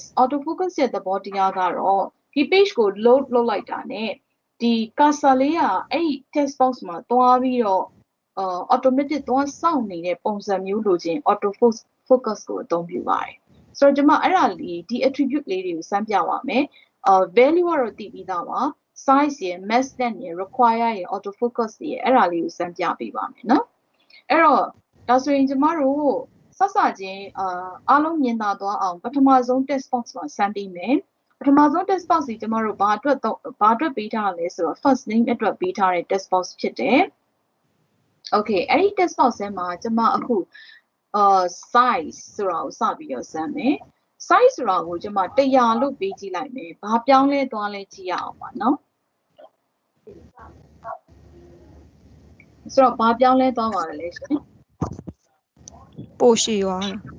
ဆိုလိုတဲ့သဘော text box ကြီးကျယ်သွားပါတယ်ဘယ်လောက်ကျယ်သွားလဲဆိုရင်100 letters ဆိုတာစကားလုံးလေးအလုံးလေးတွေတစ်လုံးစီပေါ့နော် ABCD တစ်လုံးစီအတွက်အဲ့တော့စုစုပေါင်း ABCD အလုံးပေါင်း100အထိစမ်းထုတ်ခိုင်းလိုက်တာဖြစ်ပါတယ်ရမယ်နော်အဲ့တော့ဒါဆိုရင်ကျွန်မကအလုံး90စာစမ်းထုတ်စေချင်တယ်ဆိုရင်ဒီမှာ size ကိုပါပေးထားမလဲဆိုရင်90ပေးထားမယ်ဒါဆိုရင်အလုံး90စာတူဒီဘာလုပ်မလဲဆိုရင်စမ်းထုတ်ပေးသွားမှာဖြစ်တယ်ဒါဆိုရင်ကျွန်မနောက်တစ်ခုထပ်ပြီးတော့စမ်းပေးမယ်ဘာလဲဆိုတော့ max length ဆိုတာလေးကိုစမ်းမယ် so max length မှာကျွန်မ10လို့ပေးလိုက်နော်10လို့ပေးပြီးသွားရင် save လုပ်မယ်ကျွန်မ browser မှာပြန် run ကြည့်မယ်ကျွန်မဒီ text box ရဲ့ပုံသဏ္ဍာန်ပြောင်းလဲမှုရှိပါသလားမရှိပါဘူး50စာပဲပြနေတာဖြစ်ပါတယ်ဘာလို့ဆိုတော့ကျွန်မ size ကို90လို့ပြောထားတယ်ဒါဆို max length ကဘယ်ချိန်မှအလုပ်လုပ်မလဲကြည့်အောင်ကျွန်မ max length ကိုဒီမှာဘယ်လောက်ယူထားလဲဆိုရင်10ယူထားတယ်เนาะသူဘယ်လောက်အလုပ်လုပ်လဲကြည့်အောင်ကျွန်မဆက်ရိုက်လို့ရပါသေးသလားရှင်မရပါဘူးရှင်မရတော့ကျွန်မဒီမှာဆက်ပြီးတော့ keyboard ကိုဆက်ရိုက်နေတယ်ဆက်ပြီးတော့သူကရိုက်ပြောပါဘူးဘာကြောင့်လို့ထင်ပါသလဲတန်းပေးထားလို့ဟုတ်တယ် max length မှာ to the total number of letters 10ကိုရောက်ပြီဆိုတာနဲ့ stop လုပ်ချလိုက်ပါတယ်ဆိုတော့တခါတည်းမှာကျမတို့ဒီ design ဘက်ကနေပြီးတော့ကျမတို့ font လေးလှဖို့အတွက်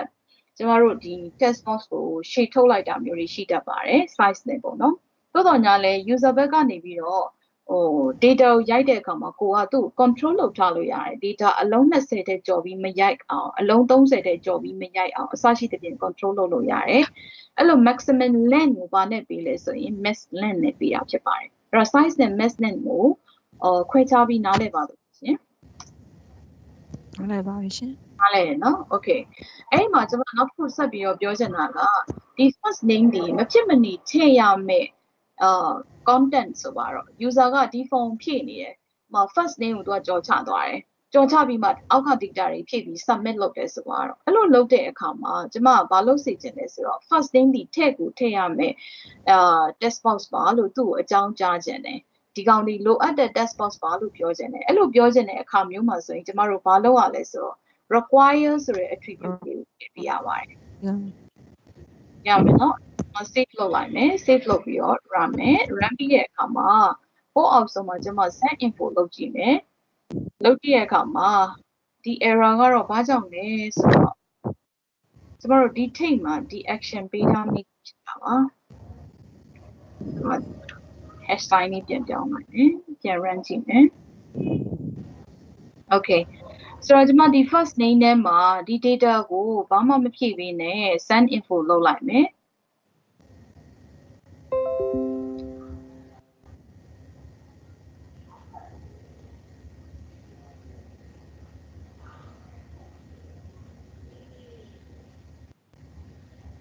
အဲ့ဒီမှာအခု browser ဘယ်လို response ပြန်မှာ please fill out ဟုတ်တယ်ဒီ fee ကိုဖြည့်ပေးပါလို့သူကတောင်းပါတယ်ဘာဖြစ်လို့လဲဆိုတော့ကျမဒီ form ကိုဒီ element လေးကိုဖန်တီးတဲ့အချိန်တုန်းက require ပါလို့ပြောခဲ့တယ်ဆိုလိုတဲ့သဘောက require ရဲ့သဘောတရားဒီ browser ဘယ်လိုနားလည်တယ်လဲဆိုတော့ဒီ fee ထဲမှာ data လို့တယ်ဒီ fee ရဲ့ data ကိုငါယူရမယ်ဆိုတဲ့သဘောပါ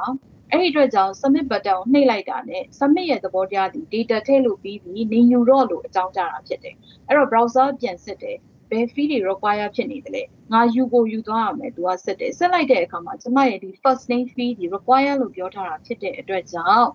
ဘာဖြစ်နေလဲဆိုရင် error ထုတ်ပေးတာဖြစ်ပါတယ်အဲ့တော့ခုနကတော့ဒီ value ထဲမှာကျမကခုန your name please လို့ရေးထားတဲ့အချိန်တုန်းကအဲ့ဒီ error ထွက်မလာပါဘူးဘာကြောင့်လဲဆိုတော့ तू ကဒါကို data လို့ယူဆပြီးတော့ဒါကို तू က bring လုပ်သွားတာဖြစ်တယ်ယူသွားတာဖြစ်တယ်အဲ့တော့ require ကိုအသုံးပြုနေတဲ့အချိန်မှာဒီ value တန်ဖိုးကိုထည့်ထားမိရင်အဲ့ဒီ require အလုံးလုံးမှာမဟုတ်ပါဘူးအလုံးလုံးမှာမဟုတ်ဘူးဆိုတော့အလုံးလုံးတယ်ဒါပေမဲ့ data ကို तू က user ကျမတို့ automatic ပေါ်ဖို့အတွက်ထည့်ထားတဲ့ data ကို user ထည့်တဲ့ data လို့ပဲယူဆပြီးဒါကိုယူသွားမှာဖြစ်ပါတယ်ဆိုတော့ require attribute ကိုသုံးနေသမျှကာလပတ်လုံး value ကိုဘာမှပေးမထားတာကမှန်ကန်တဲ့နည်းလမ်းဖြစ်ပါတယ်ဆိုတော့ဒီထိနားလည်ပါသလားရှင်ဟုတ်ကဲ့နားလည်ပါတယ် okay ဆိုတော့ဒီထဲမှာကျမတို့ size ကိုအသုံးပြုတယ် max length ကိုအသုံးပြုတယ် require ကိုအသုံးပြုတယ်နောက်တစ်ခုထပ်ပြီးပြောပါမယ် auto focus ဆိုတော့သဘောတရားပါလဲဆိုတော့ကျမတို့ဒီ browser ကို loading လုပ်လိုက်ပြီးကြရကျမရှင်းပြီးတော့ပြပါမယ်အခုဒါကျမတို့ loading လုပ်ထားတာပေါ့နော် loading လုပ်တဲ့အချိန်မှာbrowser မှာရှိတဲ့ဒီ text box တွေထဲမှာကျမတို့ cursor ကိုမမြင်ရပါဘူး cursor လေးလှုပ်နေအောင်မမြင်ရအောင်သူကဒီအတိုင်းပဲပြပေးနေတာဖြစ်ပါတယ်ဒါဆိုရင်ကျမတို့ auto focus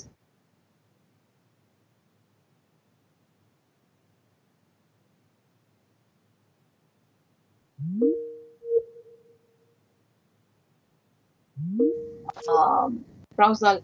cursor လေးဒီမိတ်တုံနဲ့ link လုပ်ပြနေမှာဖြစ်ပါတယ်ဆိုတော့ဒါဒီ auto focus ရဲ့သဘောတရားပါဆိုတော့ဘယ်ချိန်မှာကျမတို့ auto focus သုံးလဲဆိုရင်ကျမတို့ဒီ form page ကို load လုပ်လိုက်တာနဲ့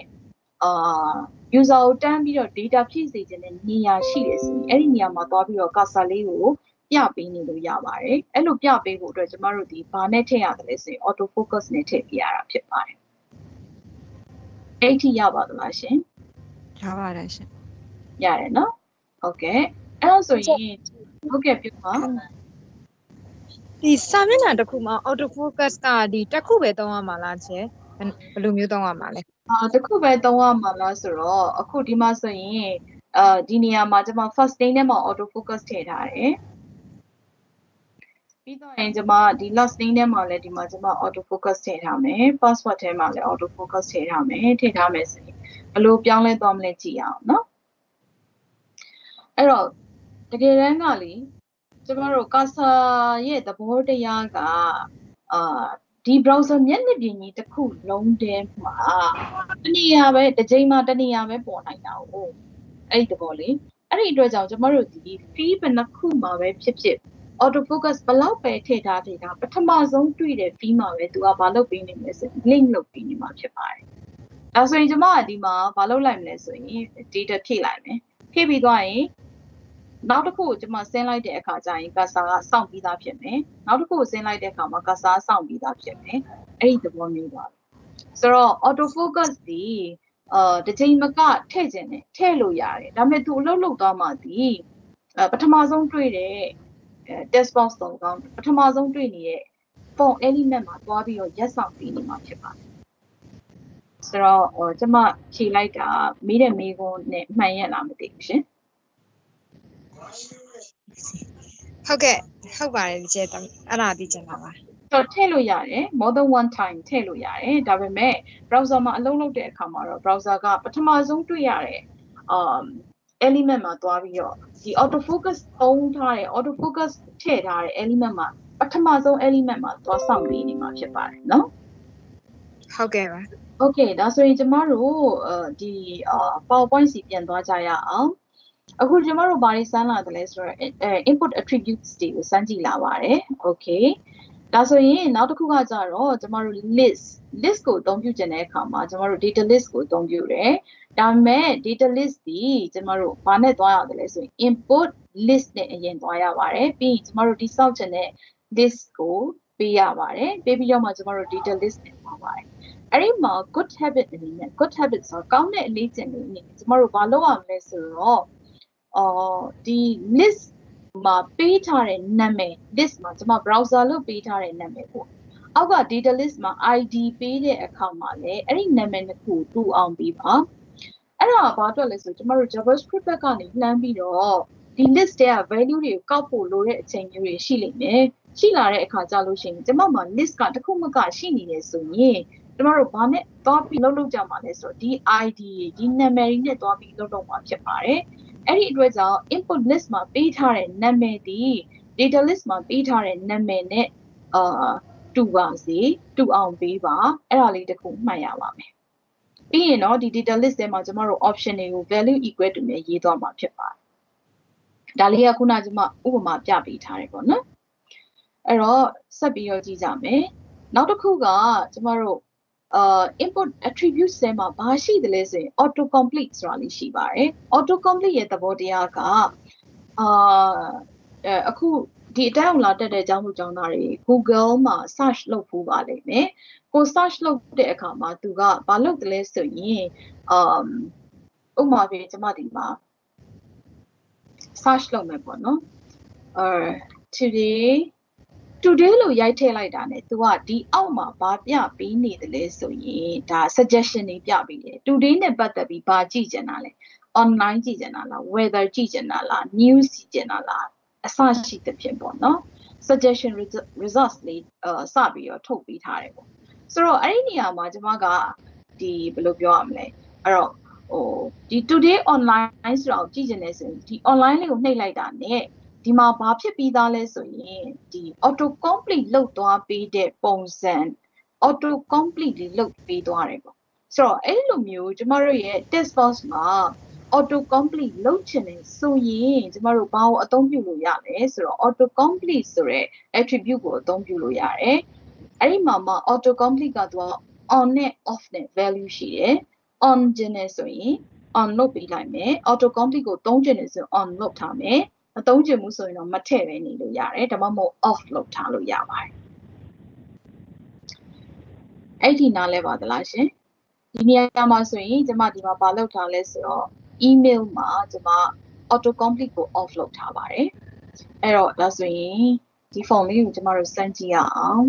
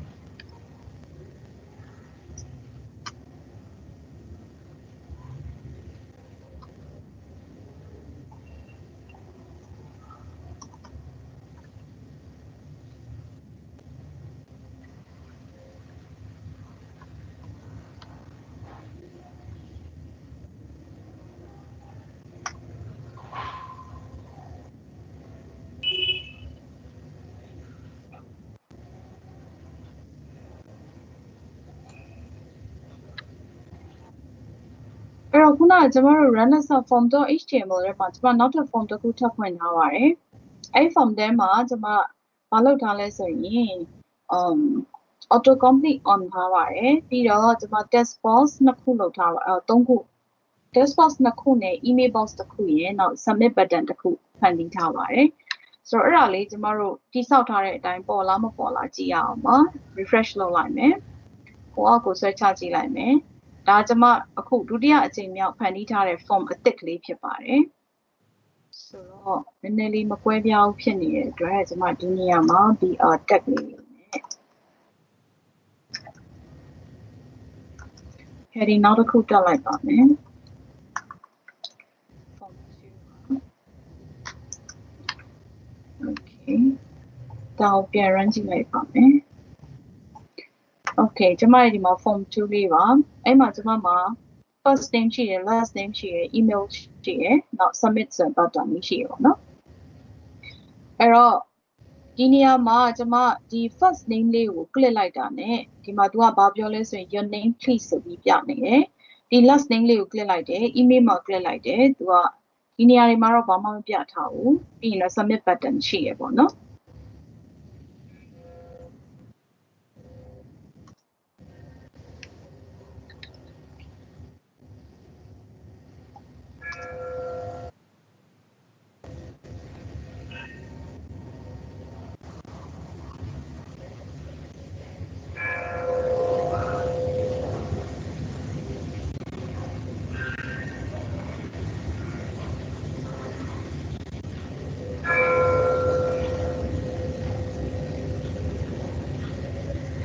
ဆိုတော့ auto complete ရဲ့ သူကဘာလို့တော်တာလဲဆိုရင်ကျမတို့ form လေးကိုဖြည့်ကျမတို့ဖြည့်လိုက်တဲ့ data တွေကိုဒီ browser ရဲ့ cache ထဲမှာဒီ browser ရဲ့ cache ကိုမဖြတ်မချင်းသိမ်းပေးထားတာအဲ့လိုသိမ်းပေးထားပြီးတော့နောက်တစ်ချိန်ကျမတို့ပြန်ဝင်လာတဲ့အခါကြလို့ရှိရင်ကျမတို့အရင်ကထည့်ထားဖို့တဲ့ data တွေကိုပြန်ပြပေးမှာဖြစ်ပါတယ်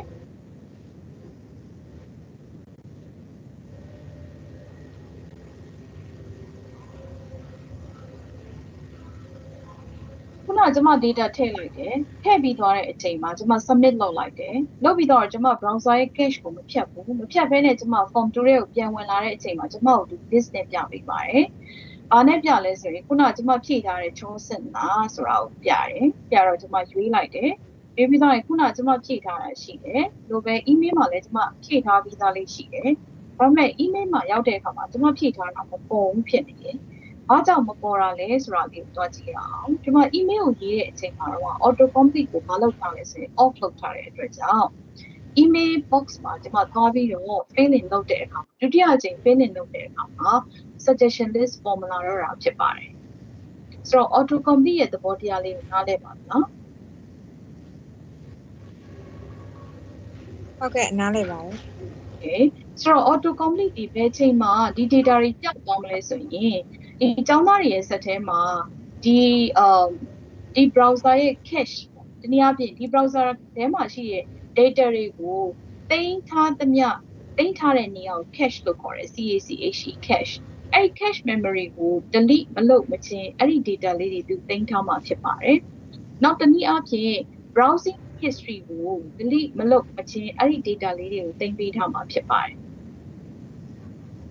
အဲ့ဒီရပါသလားရပါတယ်ဒီကျန် Okay ဆိုတော့ဒါဆိုရင်ကျမတို့ရပါတယ်ဒီကျန်ဟုတ်ကျမတို့ဆက်ရအောင်ဆိုတော့ဒီအထိကတော့ကျမသင်ပေးခြင်းတဲ့ form အကြောင်းလေးကဒီလောက်ပဲပေါ့နော်ဆိုတော့အဲ့ဒီနေရာမှာကျမနောက်ထပ်ဗာလေးပြချင်တာရှိတယ်လေဆိုရင်နောက်ထပ် file လေးတစ်ခုရှိပါတယ်အဲ့ဒီ file ကပါလဲဆိုရင် grouping form data ဒီမှာခု run လိုက်တဲ့ form လေးကိုမြင်ရပါသလား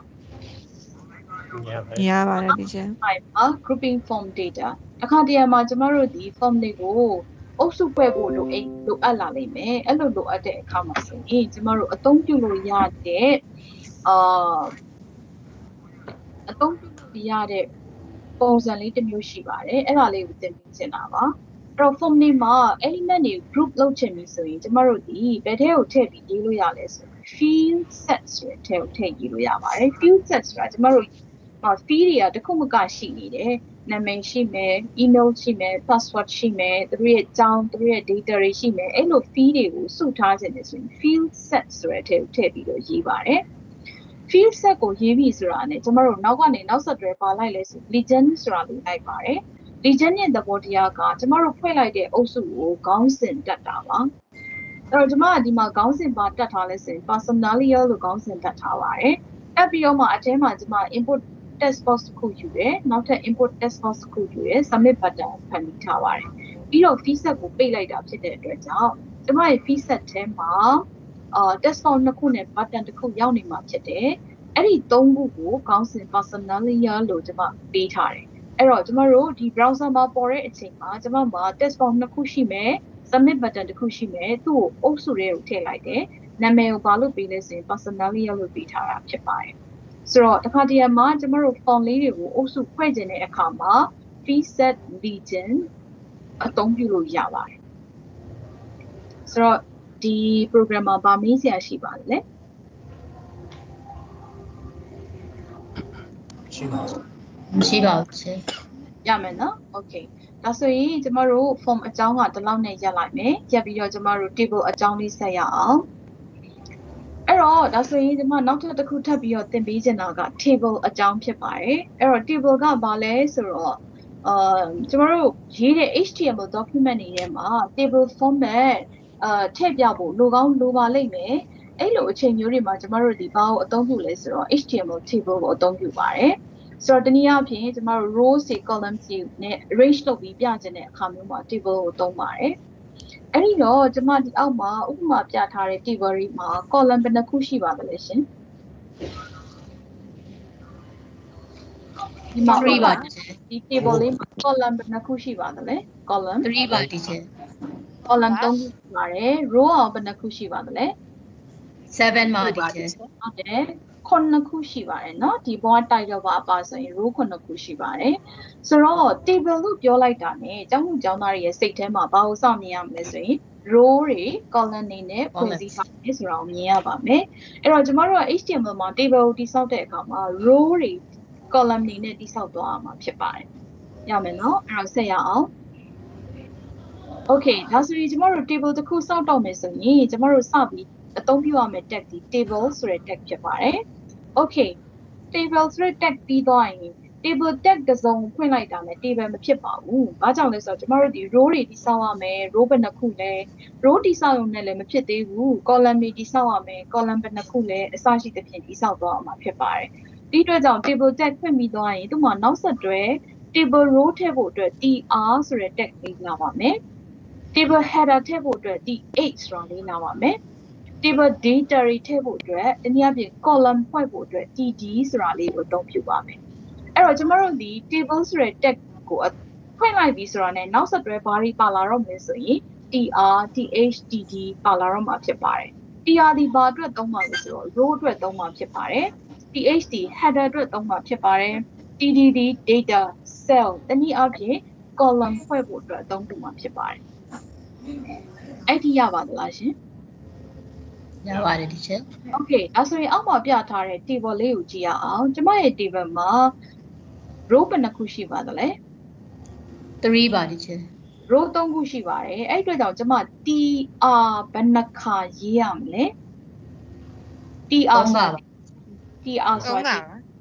tr row ဖြစ်တဲ့အတွက်ကျမမှာ row 3ခုရှိတဲ့အတွက် row 3ခုဖန်တီးဖို့ကျမမှာ tr 3စုံရှိရပါမယ်ရမယ်နော်Okay, column ကိုပြောပြပါအောင် column ဘယ်နှခုရှိလဲ3ခုပါဒီ3ခုပဲဒီအတွက်ကြောင့်ကျမမှာ column ဖန်တီးဖို့အတွက် td 3ခုလာပါမယ်ရမယ်နော်အဲ့ဒီမှာထိတ်ဆုံး row ကိုကြည့်လိုက်ပါထိတ်ဆုံး row မှာပြထားတဲ့စာသားတွေဒီပုံမှန်ထက် bold ပိုဖြစ်နေတယ်ပို့ပြီးတော့ချင်းနေတယ်ထို့ပြင် center မှာပြနေတယ်ဆိုတော့တဲ့ဘောသူတို့ဒီဒါ column ရဲ့ caption တွေဖြစ်တယ် column ရဲ့ header တွေဖြစ်တယ်အဲ့တော့ဒီ feed တွေကိုကျမတို့တိစောက်တဲ့အခါမှာ header အနေနဲ့တိစောက်သွားမှာဖြစ်တယ်။အဲ့တော့ကျမတို့စဉ်းစားထားပြီးပြီကျမတို့ရဲ့ table မှာ row 3ခုရှိမယ် column 3ခုရှိမယ် ပထမဆုံး row ထဲမှာပါတဲ့ data တွေဒီ header အနေနဲ့ရေးမယ်။ဒါကျမတို့ကြိုစဉ်းစားထားတာ။အဲ့တော့ program ထဲမှာဘယ်လိုဖြစ်မလဲကြည့်ရအောင်။ဒီဘက်မှာကျမ program လေးရေးပေးထားတယ်။ကျမဒီ table တစ်ခုတိစောက်မှာဖြစ်တဲ့အတွက်ဘာဖွင့်လိုက်လဲ table ဆိုတဲ့ tab ကိုဖွင့်လိုက်ပါတယ်။ for table တစ်ခုပြီးသွားတဲ့အချိန်မှာ table tab ကိုပြန်ပိတ်ထားပါတယ်။ကျမမှာ row 3ခုရှိမှာဖြစ်တဲ့အတွက်ကျမမှာ tr အုပ်စု3ခုရှိလာမှာဖြစ်ပါတယ်။အဲ့ဒီမြင်ပါသလားမြင်ပါတယ်မြင်ပါတယ်ဒီချက်ဒီမှာကျမဒီဘာထပ်လုပ်မှာလဲဆိုတော့ column တွေထပ်ဆောက်မှာဖြစ်ပါတယ်ဟုတ်ပြီနော်အဲ့တော့ကျမ tr ထဲကိုဝင်ပြီးတော့မှအဲ့တော့ပထမ tr ဒီဒါပထမဆုံး row ပေါ့ဒုတိယ tr ဒီဒုတိယ row ပေါ့တတိယ tr ဒီတတိယ row ပေါ့အဲ့လိုတိဆောက်သွားမှာအဲ့တော့ပထမဆုံး tr ထဲကျမဒီတိဆောက်ဖို့ကြည့်လိုက်တဲ့အချိန်မှာသူဒီရိုးရိုး column မဟုတ်ဘူး header column ဖြစ်နေတယ်အဲ့တော့ header column ဖြစ်နေရဆိုရင်သူ့ကို td အစား th လို့ဖန်တီးမှာဖြစ်ပါတယ် header column ဖြစ်တဲ့အတွက် th လို့ဖန်တီးမယ်ဒီအတွက်ကြောင့်ကျမ th သုံးစုံထပ်ဖွင့်ပြီးတော့ကျမထည့်ခြင်းတဲ့ column တွေကိုထည့်လိုက်တာဖြစ်ပါတယ်။ Now ဒုတိယ row ကိုကြည့်မယ်ဒုတိယ row ကတော့ပုံမှန် data တွေပဲ Jill ရယ် Smith ရယ် 50 ရယ်ပုံမှန် data တွေပဲ column 3ခုခွဲပြီးထည့်ရမှာဖြစ်တဲ့အတွက်ကျမက td သုံးစုံနဲ့ data တွေကိုထည့်သွားတာဖြစ်ပါတယ်တတိယ row ကိုကြည့်မယ် Eve Jackson 94သူတို့ဒီရိုး data တွေ column လိုက်ထည့်သွားမှာဖြစ်တဲ့အတွက် td သုံးစုံသုံးပြုထည့်သွားတာဖြစ်ပါတယ်ဆိုတော့ table structure လေးကိုနားလည်ပါလားရှင်နားလည်ပါတယ်ရှင်နားလည်ရနော် okay နားလည်ရရင်ကျမဘာလေးလုပ်ပြမလဲဆိုတော့ table ဆိုတာလေးကို run ပြပေးပါမယ်ကျမ run လိုက်တဲ့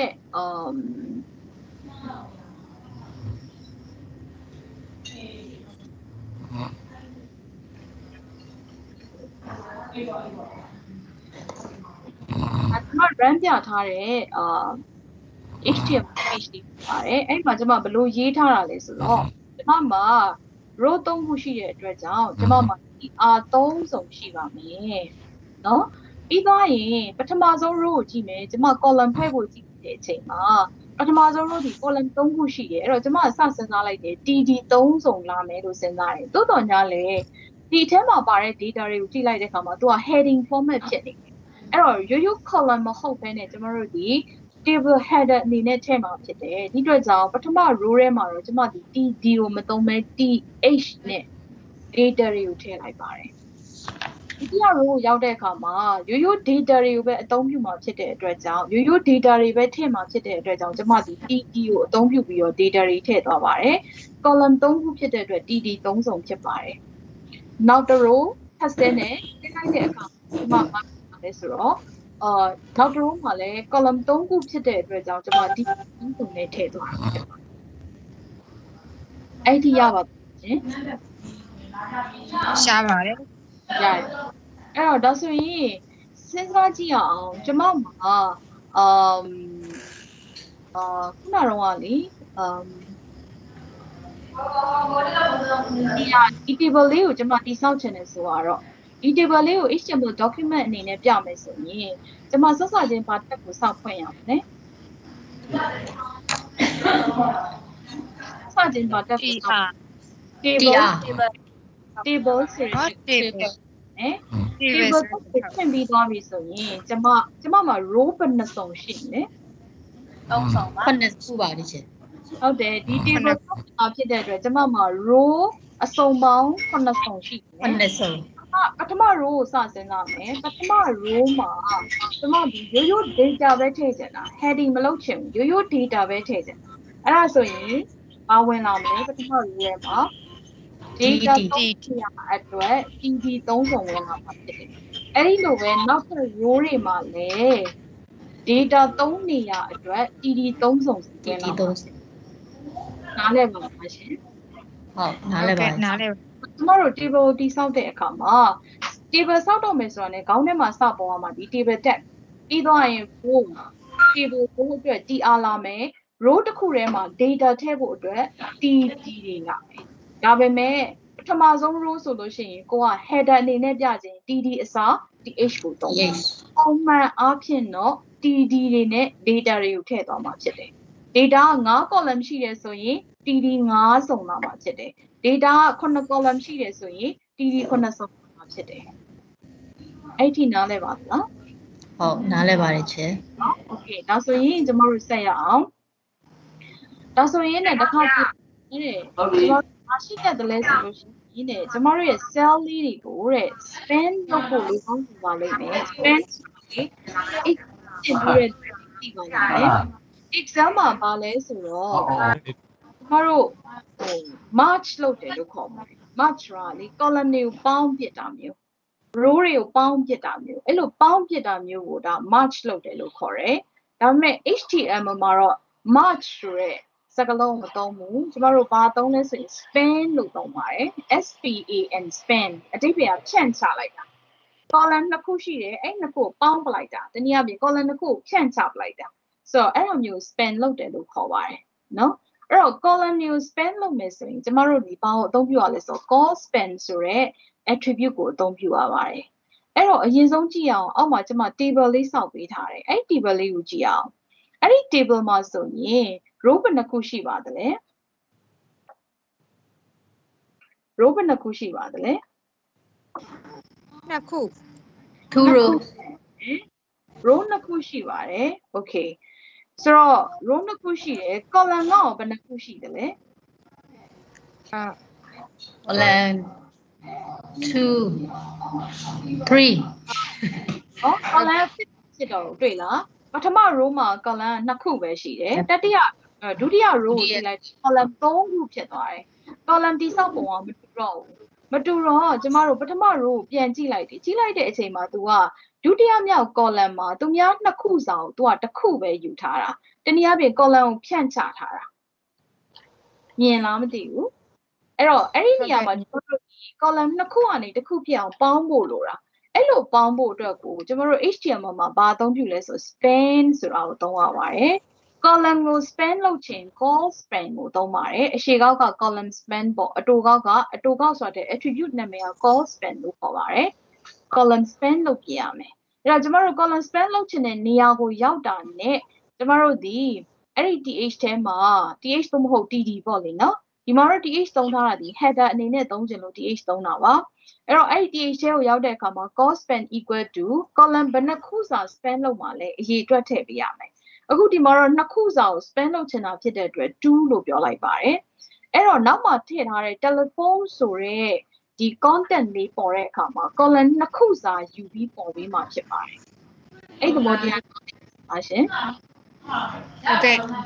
လဲပါတယ်ချေ ခုစာကို तू ကပေါင်းလိုက်ပြီးဖြစ်တဲ့အတွက်ကြောင့် तू ကပုံမှန်ထက် तू ကဥပမာဖြင့်ကျမတို့ column နှစ်ခုစာယူပြီးဖြစ်တဲ့အတွက်နောက် column သူ့မှာမရှိတော့ဘူးလေမရှိတော့တဲ့အတွက်ကြောင့်နောက်ထပ် th ဆိုတာရှိလာမှာမဟုတ်တော့ဘူးဆိုတော့တဲ့သဘောကအောက်က tr ကြည့်အောက်က tr ထဲမှာကျမမှာ td 3စုံရှိတယ်ဒါပေမဲ့အပေါ်က tr မှာတော့ th 2စုံပဲရှိတယ်အဲ့လိုမျိုးညော့နေအောင်မြင်တာနဲ့ကျောင်းသူကျောင်းသားတွေကတန်းသဘောပေါက်ရမယ်ဒါဒီ column span လောက်ထားလို့တနည်းအားမှာ column span လောက်ထားလို့အရေးအတွက်မတူတော့တာနားလည်ပါသလားရှင်ဟုတ်ကဲ့ပါရမယ်နော်အဲ့တော့အခါတည်းမှာ exam မှာတချို့လည်းပဲ exam ကိုသင်တဲ့အခါမှာတွေ့လာပါလိမ့်မယ်ကျမတို့ exam မှာ column တွေကို march လုပ်တယ်လို့ခေါ်တယ် merge march လုပ်တယ်အဲ့လို march လုပ်တာပေါင်းပြစ်တာလို့ခေါ်တယ်ကျမတို့ HTML မှာတော့အဲ့လို column တွေပေါင်းပြစ်ခြင်းနဲ့ဆိုရင် span လုပ်တယ်လို့ခေါ်တယ်attribute အပြင်ဘာသုံးရလဲဆိုရင် call span လို့သုံးရပါတယ်ဒါဆိုရင်ကျောင်းသားတွေရဲ့စိတ်ထဲမှာစဉ်းစားနေမယ် column span လုပ်တာရှိတယ်လို့ row span လုပ်တာလည်းရှိမှာပဲလို့စဉ်းစားနေမယ်နော်အဲ့တော့နောက်ထပ် example တစ်ခုကိုဆက်သွားရအောင်နောက်ထပ် example ကကျွန်မဘာကိုပြထားလဲဆိုတော့ row ကို span လုပ်တာဖြစ်ပါတယ်အခါတည်းမှာကျွန်တော်တို့ row တွေကိုပေါင်းပြီးတော့ပြဖို့လိုကောင်းလိုအပ်လိမ့်မယ်ကျွန်တော်တို့ရဲ့ design အရာပေါ့နော်အဲ့တော့ row တွေပေါင်းလို့ရပါတယ်တဲ့အဲ့လိုပေါင်းနေဆိုတဲ့အခါမှာကျွန်တော်တို့ဘာ attribute ကိုအသုံးပြုလဲဆိုရင် row span ကိုအသုံးပြုပါတယ်တဲ့ရမယ်နော်အဲ့တော့ဒါဆိုရင်ကျွန်တော်တို့အောက်မှာပြထားတဲ့ table လေးကိုကြည့်အောင်အဲ့ဒီ table ထဲမှာrow ဘယ်နှခုပါပါလဲ3ခုပါဒီဘက် first column ကိုကြည့်နော် first column မှာ2ခု second column ကိုကြည့်ရင်3ခုမြင်ရတယ်အဲ့တော့ row မတူတော့ row မတူဖြစ်နေတဲ့အတွက်ကြောင့်ကျမတို့တန်းသိရမယ်ကျမတို့ table မှာ row span တနေရာရာမှာတော့ row span လုံးဝတော့မယ်ဆိုတာသိရမယ်နော် okay ဒါဆိုရင်ကျမ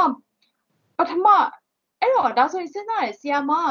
အဲ့တော့ခုန column လုံးကတော့ရှင်းတယ်အခု row ကြတော့နည်းနည်းရှုပ်သွားပြီဘာဖြစ်လို့လဲဆိုတော့ကျမတို့က TR ကို2စုံပဲဖွင့်ရမှာလား3စုံဖွင့်ရမှာလားဆိုတဲ့ကိစ္စရှိလာပြီအဲ့တော့အဲ့လိုကိစ္စမျိုး row span လုပ်ဖို့လိုအပ်တဲ့ကိစ္စမျိုးမှာဆိုရင် maximum row အရေအတွက်တိုင်း TR အစုံလိုက်ရှိရပါမယ်အခုဒီမှာဆိုရင်ဒီဘက် column မှာ row 2ခုဒီဘက် column မှာ row 3ခုရှိနေတဲ့အတွက်ကျမတို့မှာ TR 3စုံရှိကိုရှိရပါမယ် maximum number of rows ကိုယူရမှာဖြစ်ပါတယ်အဲ့ဒါလေးသဘောပေါက်ပါသလားဟုတ်ကဲ့ပါ ဟုတ်တော့ ရမယ်နော်row မှာနည်းနည်းလေးရှုပ်လာတာနော် column တော့အဲ့လောက်မရှုပ်ဘူး column တော့ကကြတော့ TR အတိုင်းသွားပြီးတော့မှအထဲမှာရှိတဲ့ TD တွေကိုကျမတို့က span လုပ်တာဖြစ်ပါတယ်အခု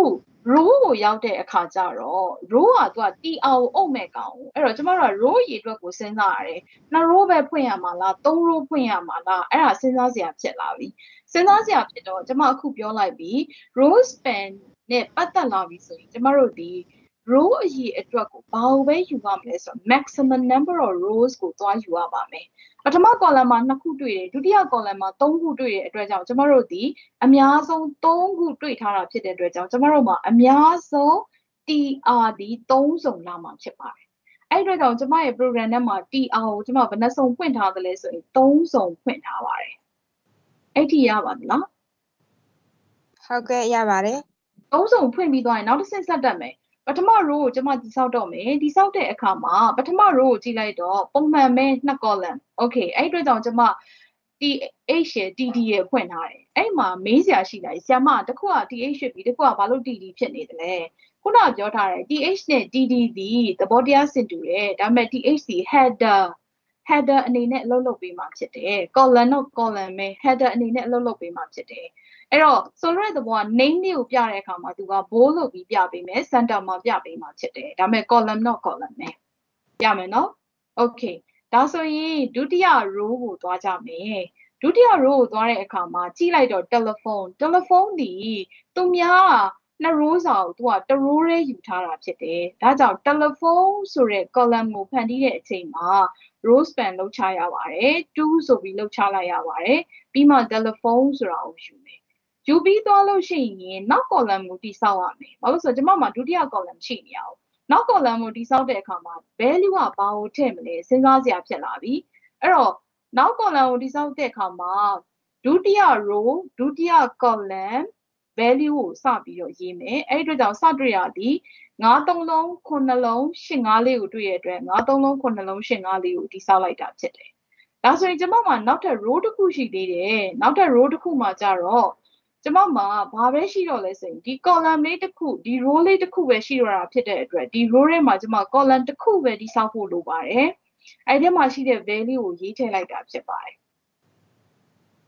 ဆိုတော့ဒီ program လေးကိုနားလည်ပါသလားရှင်ဆောက်စခြင်းကတော့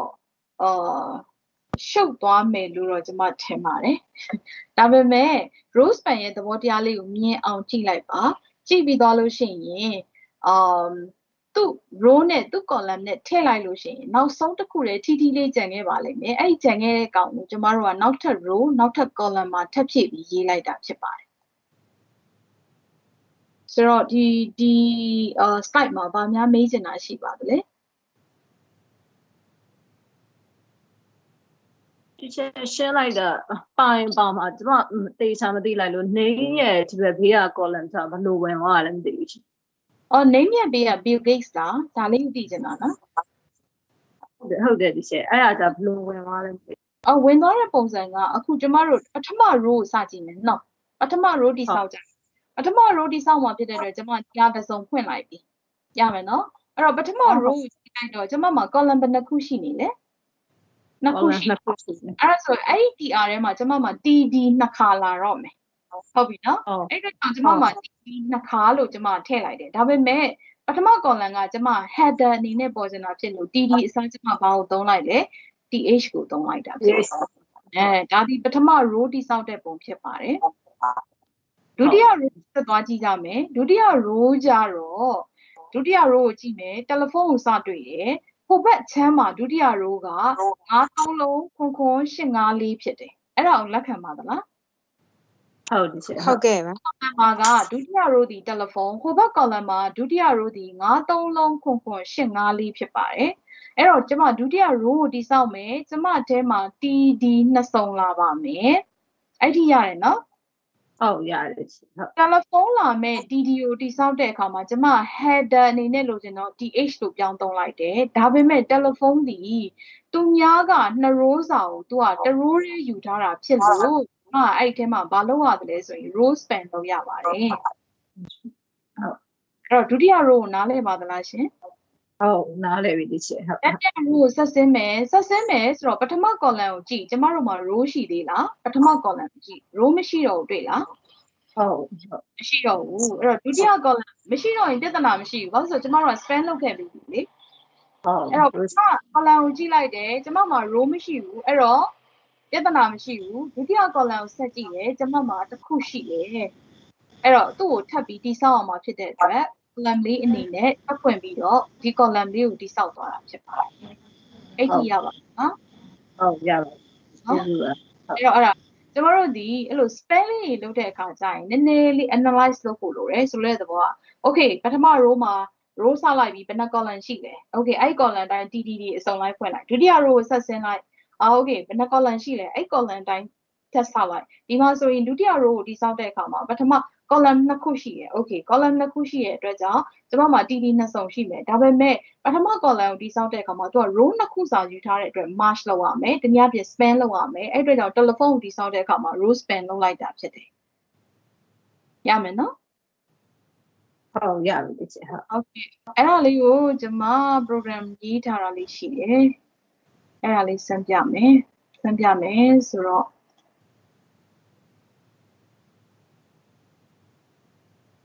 okay ဒါဆိုရင်အခုပထမဆုံးတစ်ခုမှကျမ table တိစောက်ထားတယ်အဲ့ဒီ table လေးကဘာလေးလဲဆိုတော့ကျမ TR တစ်စုံနှစ်စုံသုံးစုံနဲ့တိစောက်ထားတဲ့အတွက် row 3ခုပါတဲ့ table လေးဖြစ်တယ်အဲ့ဒီမှာပထမ column မှာကျမ header စောက်ထားတယ်ဒုတိယ column header စောက်ထားတယ်တတိယ column header စောက်ထားတယ်အဲ့ဒီအတွက်ကြောင့်ဒီ table လေးကိုပြတဲ့အချိန်မှာသူဒီ row 3ခု column 3ခုနဲ့ပြပေးနေမှာဖြစ်တယ်ဒါပေမဲ့ default border ပါမှာမဟုတ်ပါဘူးရမယ်နော်ကြည့်ရတာနည်းနည်းရှုပ်တယ်အဲ့တော့ဒီမှာဘာလုပ်လိုက်မလဲဆိုတော့ရောက်မှရှိတဲ့ခေါင်းလေးဒီမှာနားလေးဖြတ်ထုတ်ထားလိုက်နော်အဲ့တော့ပြန်ကြည့်ရအောင်အဲ့တော့ဒါကျွန်မစပြီးဒီစောင်းလိုက်တဲ့ table ဖြစ်ပါတယ်ဆိုတော့ border မပါဘာမပါနဲ့ကြည့်ရတဲ့အခါကျတော့နည်းနည်းလေး table မသိပါမှမသိဖြစ်ရတာပေါ့နော် okay အဲ့ဒါလေးကိုကျွန်မနောက်ထပ် table တစ်ခုနဲ့ရှင်းပြီးတော့ပြပေးပါမယ်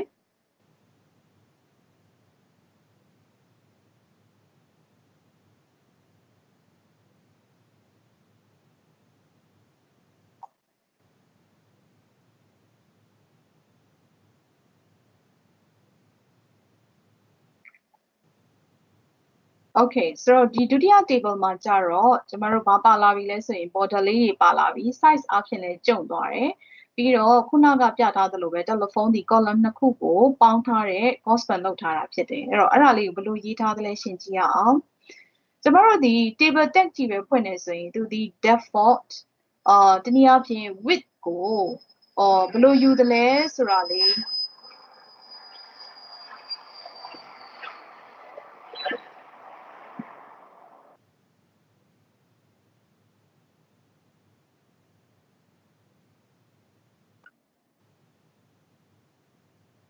width မပါဘဲနဲ့ဆိုရင်သူကကျမတို့မှာအများဆုံး content ရဲ့အကွာအဝေးတိုင်းဒီ column တွေကိုပြပေးနေတာဖြစ်ပါတယ်အခုဒီမှာဆိုရင်ကျမရဲ့ content က first name ဆိုတဲ့စကားလုံးကဒါအကျယ်ဆုံး content ဆိုတော့အဲ့ column ကိုအဲ့အတိုင်းwidth ကိုယူသွားပေးတာဖြစ်ပါတယ်အဲ့တော့ကျမကဒီ table လေးကိုဒီ browser အပြည့်ဖြန့်ချခြင်းနဲ့ဆိုတဲ့အခါမျိုးမှာဘာလုပ်တယ်လဲဆိုရင် style back ကနေပြီးတော့ width ပေးလို့ရပါတယ်style equal to နဲ့ width ဆိုပြီးပေးလိုက်လို့ရတယ် အဲ့ဒီ width ကဥမာအဖြစ် browser ရဲ့50%ပဲပေါ်စီခြင်းနဲ့ဆိုရင်width မှာ50ပေးလိုက်လို့ရတယ်ဒါဆိုရင် browser ရဲ့50%အထိသူကဖြန့်ချပြီးပေါ်လာတာဖြစ်တယ်ဒါပေမဲ့ default အဖြစ် border ပါလာမှာမဟုတ်ဘူးအဲ့တော့ border ပါဖို့အတွက်ဆိုရင်ကျမတို့ပါထည့်တယ်လဲဆိုတော့ border equal to 1 ထည့်ပါတယ် border equal to 1 ထည့်ပြီးသွားရင်ကျမတို့ဒီမှာ cell လေးတွေတစ်ကွက်ချင်းစီနဲ့တစ်ကွက်ချင်းစီကြားထဲမှာနေရာလေးတွေခြားခြင်းနဲ့အဲ့လိုခြားခြင်းနဲ့ဆိုရင်ကျမတို့ cell padding ကိုအသုံးပြုလို့ရပါတယ် now cell spacing ဆိုတာရှိပါတယ်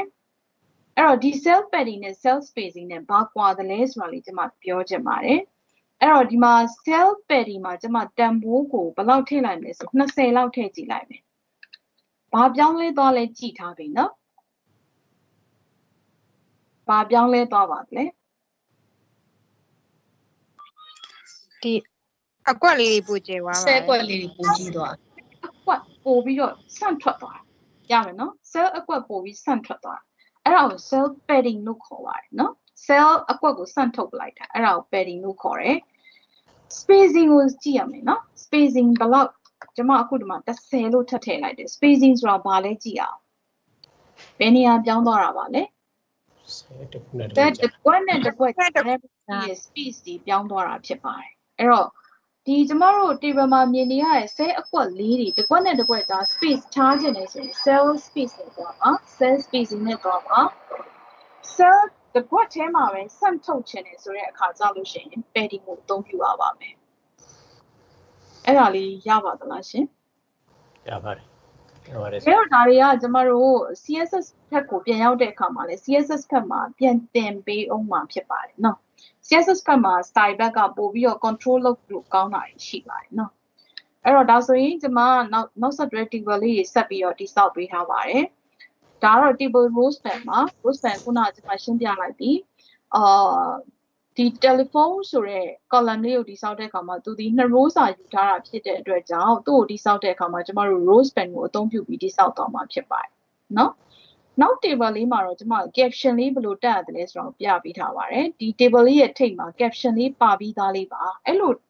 table caption လေးထည့်ချင်ရင်တဲ့ကျမတို့ဘယ်လိုလုပ်ရတယ်လဲဆိုရင် table ဆိုတဲ့ tag ကိုရေးပြီးသွားတာနဲ့ caption ဆိုတဲ့ tag ကိုထည့်ပြီးရေးသွားတာဖြစ်ပါတယ်အဲ့တော့ကိုရေးမဲ့ table ထဲမှာ caption ထည့်ချင်ပြီဆိုရင် table tag ကိုဖွင့်ပြီးရတဲ့ caption ဆိုပြီးတော့ကိုထည့်ချင်တဲ့ခေါင်းစဉ်လေးကိုထည့်ပြီးရင် caption tag ကိုပြန်ပိတ်ပြီးတော့မှကျမတို့ row တွေ column တွေကိုတိစောက်တော့မှာဖြစ်ပါတယ်အဲ့ဒီရပါသလားဆိုတော့နောက်ဆုံး table မှာကတော့ကျမတို့ဘာထူးခြားလဲဆို table မှာ background လေးပါလာပြီပြီးတော့ဒီ border မှာ color လေးထည့်ပေးထားပါတယ်အဲ့ဒါလေးဘယ်လိုလုပ်လဲဆိုတော့ပြပေးထားတာပါကျမတို့ table မှာ background color ထည့်ခြင်းပြီဆိုရင် bg color လို့ဆိုတဲ့ attribute ကိုသုံးလို့ရပါတယ် bg color ပြီးရင် border color ထည့်ခြင်း border color ထည့်လို့ရပါတယ်ပြီးရင်ကျမတို့ဒီမှာဘာပြထားလဲဆိုတော့ table ရဲ့ width ကိုwidth width ဆိုတဲ့ attribute သုံးပြီးပေးလို့ရပါတယ် height ကို height equal to ဆိုတဲ့ attribute ကိုအသုံးပြုပြီးပေးလို့ရပါတယ်ဒါပေမဲ့ကျမက table ကို table tag ထဲမှာဒီလို width height အသုံးပြုပြီးပြောင်းလဲတာမျိုးကို recommend မပေးပါဘူးကျမတို့ style back ကနေပြင်တာကပို့ပြီးတော့ control လုပ်လို့ပို့ကောင်းပါတယ်ဒါပေမဲ့ဒီမှာတော့ကျမကဘာကို introduce လုပ်ပေးရလဲဆိုတော့ table tag ထဲမှာ width height attribute ကိုလည်းအသုံးပြုလို့ရတယ်ဆိုတဲ့အကြောင်းကိုရေးပြပေးတာဖြစ်ပါတယ်အဲ့တော့ဒီမှာကျမဆက်ပြီးရှင်းပြကျောင်းသားတွေတခုမေးချင်တာကျမ cell အကွက်တွေကိုဒီနောက်ဆုံး table မှာ cell အကွက်တွေစန့်ထုတ်ချင်တယ်အဲ့ဒါဆိုကျမဘာအသုံးပြုရမလဲရှင် cell padding cell padding ကိုအသုံးပြုမယ်ကျမစန့်ထုတ်ချင်တဲ့ပမာဏဒီ30လောက်ဖြစ်တဲ့အတွက်30လို့ပြင်လိုက်မယ်အဲ့တော့ဒါဆိုရင်ထပ်ပြီးစန့်ထုတ်သွားသလားကြည့်ရအောင်မဆက်ပြီးတော့စန့်ထုတ်သွားသလားတိတောင်းတင်တယ်နော်ဒါဆိုရင်ကျမ spacing ထည့်ပေးမယ် cell spacing equal to 10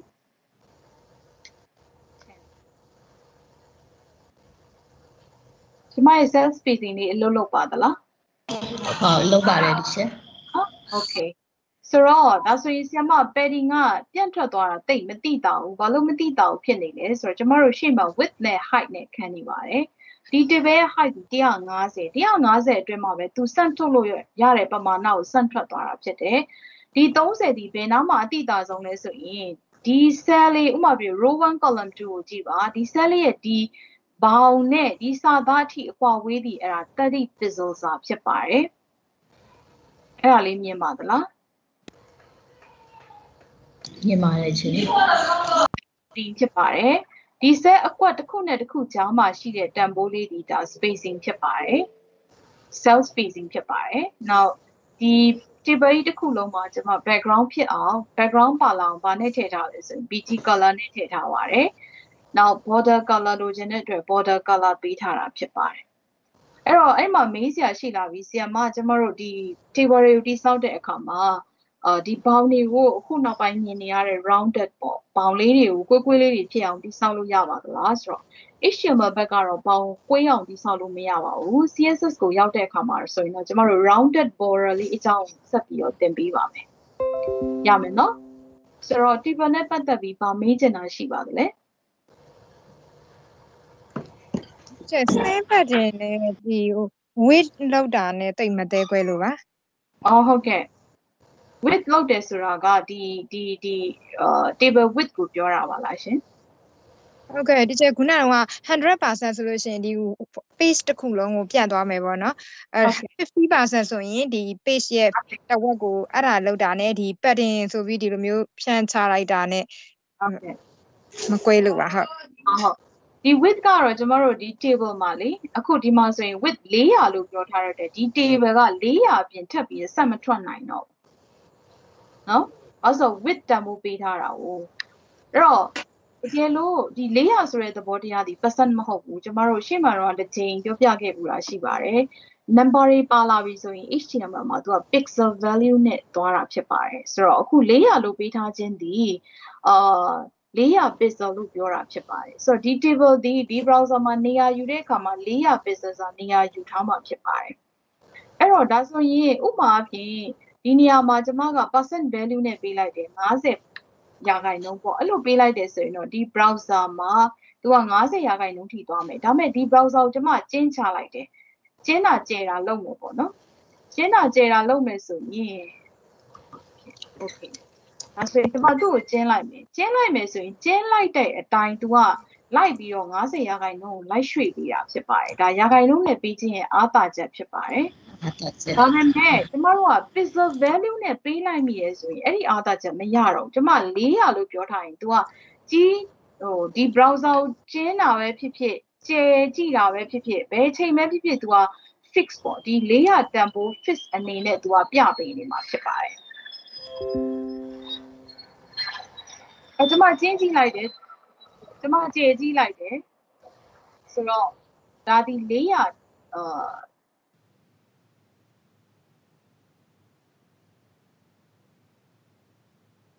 တန်ဖိုး400နဲ့ तू က fix လုပ်ပေးနေမှာဖြစ်တယ်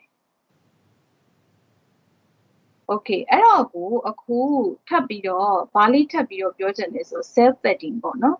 အဲ့တော့အခုဒါဆိုရင်ကျမဒီနေရာမှာအခုဒီတန်ဖိုးလေးဒီဒါ self padding 30ပေးထားတဲ့တန်ဖိုးပေါ့နော်အဲ့ဒီတန်ဖိုးကိုကျမနည်းနည်းလေးပိုတိတာသွားအောင် self padding တန်ဖိုးမှာ2ဆလောက်ထပ်ပေးကြည့်လိုက်မယ်60လောက်ပေးကြည့်လိုက်မယ်ဒါဆိုရင်ဘယ်လိုဖြစ်မလဲကြည့်အောင်ဒီအလျားကြီးကဆန့်ထွက်သွားလားရှင်မထွက်ပါဘူးဟုတ်ပါဘူးဘာကြောင့်လဲဆိုတော့ဒီကျမရဲ့ width ဒီဘယ်မှာ fix ဖြစ်နေရလဲဆိုတော့400 pixel မှာ fix ဖြစ်နေဒါပေမဲ့ကျမကဒီမှာဘာလဲလုပ်ခိုင်းတာလဲဆိုတော့ padding 60လဲပြင်ခိုင်းတာတယ်ပြင်ခိုင်းတော့ तू ကအဲ့ဒီ400 pixel အတွင်းမှာ padding ထည့်လို့ရတဲ့နေရာတွေလိုက်ထည့်တာဖြစ်တယ်ဘယ်လိုလိုက်ထည့်တယ်လဲဆိုတော့ဒီဘေးဘက်ကို60ခွာပေးတယ်အပေါ်အောက်ကို60ခွာပေးသွားတာဖြစ်တယ်အဲ့တော့ဒီ table အကြောင်းပြောတဲ့အခါမှာ width နဲ့ height မှာဘယ်ကောင်ကlevel ပိုမြင့်တယ်လဲဘယ်ကောင်ကပိုပြီးတော့ browser ကအလေးပေးပြီးဆောင်ရွက်တယ်လဲဆိုရင် width တန်ဖိုးအမြဲတမ်း fix ထားပြီးတော့အလေးပေးဆောင်ရွက်ပေးရဖြစ်တယ် height တန်ဖိုးကိုတော့သူက 150ထည့်လဲပဲသူက fix မထားဘူးသူကflexible ဖြစ်အောင် လိုက်ပြီးတော့ရွှေ့ပေးတာဖြစ်တယ်အဲ့တော့ဒါဒီ height width နဲ့ height မှာဘယ်သူက level ပိုမြင့်တယ်လဲဆိုတာလေးကိုပြောပြတာအဲ့နေရာမှာ pixel value နဲ့ percent value ဒီဘယ်သူက flexible ဖြစ်လဲဆိုရင် percent value က flexible ဖြစ်တယ် percent လို့ပြောထားရင် browser ကျင်းသွားလဲပဲအဲ့ကျင်းလာရင်50%ယူပြီးပေါ်ပေးတာဖြစ်တယ်ကျဲသွားရင်လည်းကျဲသွားတဲ့50%ယူပြီးတော့ပေါ်ပေးတာဖြစ်တယ်အဲ့တော့ကျမတို့ CSS ကိုရောက်တဲ့အခါမှာတိတာလာနိုင်တယ်ကျမတို့အတွက်ပိုအသုံးဝင်တဲ့ value ဒီpercent နဲ့ပေးတာပိုအသုံးဝင်တယ်အဲ့လို့ဆိုတော့ responsive ပိုဖြစ်တယ် responsive ဆိုတာဘလောက်ပဲကျင်းသွားဘလောက်ပဲကျဲသွားကိုလိုချင်တဲ့ပုံစံလေးအတိုင်းသူကအပြောင်းအလဲလေးလုပ်ပြီးပေါ်ပေးသွားတာဖြစ်တယ်အခုကျမတို့ကကဏ္ဍတန်ဖို့ fix ပေးလိုက်တဲ့အချိန်မှာအဲ့ fix ကြီးပေါ်မှာကိုနောက်ကထည့်ထားတဲ့ value တွေကိုလိုက်ပြောင်းရတာဖြစ်တဲ့အတွက်လိုတလိုလိုက်ပြီးတော့မပြင်ပေးနိုင်တော့ပါဘူး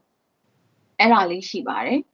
အဲ့တော့ဒါဆိုရင်ခုနကတော့ကျမတို့အပေါ်မှာစမ်းထားတဲ့ self padding လေးစမ်းထားတယ်20စမ်းထားတဲ့အကွက်ကလေးရှိတယ်အဲ့ဒါပဲအကွက်မှာလဲဆိုတော့ဒီ table constant အကွက်မှာဖြစ်တယ်အဲ့ဒါလေးကိုတစ်ချက်ဒီမှာထပ်ပြီးတော့စမ်းကြည့်မယ်အခုကျွန်မနောက်ထပ်ပြီးတော့60လောက်စမ်းကြည့်တယ်သူဘယ်လိုပြောင်းသွားလဲကြည့်ရအောင်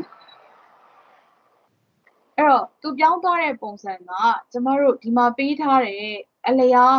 50%ပေါ်မှာဘာတန်ဖိုးတွေဝင်လာတာလဲဆိုရင် self padding တန်ဖိုး60ဆိုတဲ့သဘောကဒီ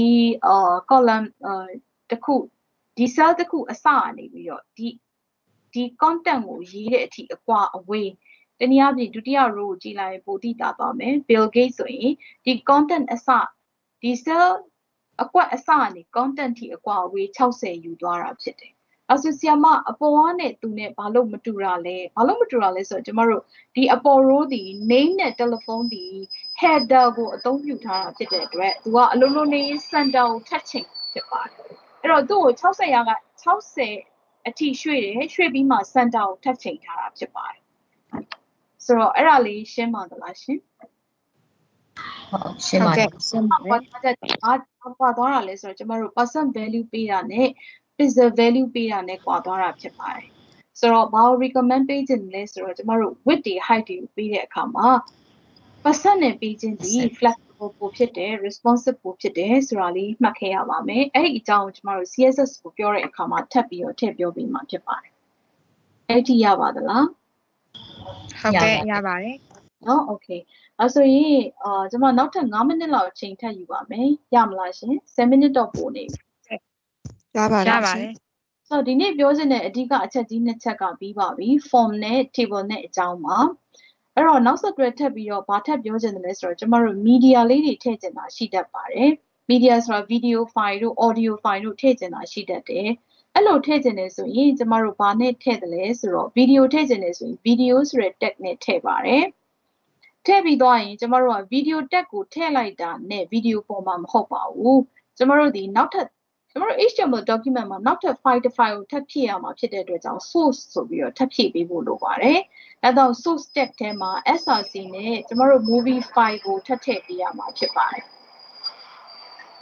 ပြီးတော့မှကျမတို့ video file video tag ကိုပြန်ပိတ်ပေးရမှာဖြစ်တယ်။အဲ့တော့ကျမတို့ HTML document တွေမှာလက်ခံထားတဲ့ media type ရှိပါတယ်။ media type က3ခုရှိပါတယ်။ MP4 ရယ် WebM ရယ် web movie ပေါ့နော် WebM လို့ခေါ်တဲ့ web movie ရဲ့နောက် OGT type တွေဖြစ်ပါတယ်ဆိုတော့နောက်တစ်ခုကျမတို့ extension ပေးတဲ့အခါမှာဘာ extension တွေပေးလို့ရပါသလဲဆိုတာရှိတယ်အဲ့တော့ MPEG type ဆိုရင် .mpeg .mpg ပေးလို့ရတယ် AVI type ဆိုရင် .avi WMV ဆိုရင် .wmv အစရှိသဖြင့်ဒါ extension တာတွေကိုလက်ခံပါတယ်ဒါပေမဲ့ browser အားလုံးနဲ့အဆင်ပြေဆုံး type ဒီ .mp4 ဖြစ်ပါတယ်အဲ့တော့ကိုယ့်ရဲ့ page ထဲမှာမဖြစ်မနေ video file ထည့်တော့မယ်ဆိုရင်အဖြစ်သင့်ဆုံး file format ဒီ .mp4 format ပါဘာလို့ဆိုတော့ browser ဘယ် browser မှာပဲဖြစ်ဖြစ်သူဒီအဆင်ပြေနေတဲ့အတွက်ကြောင့်ဖြစ်ပါတယ်အဲ့ဒါလေးတစ်ခုမှတ်ထားပါနောက်တစ်ခုကျမတို့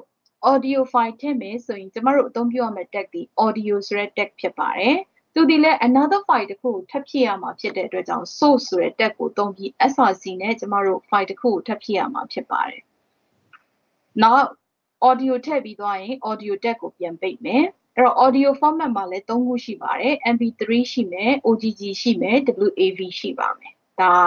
HTML မှာလက်ခံထားတဲ့ media type စီဖြစ်ပါတယ်နော်။အဲ့တော့အကောင်းမွန်ဆုံး browser တိုင်းနဲ့အဆင်ပြေဆုံးဒီပါ format လဲဆိုရင် .mp3 format ဖြစ်ပါတယ်နော်။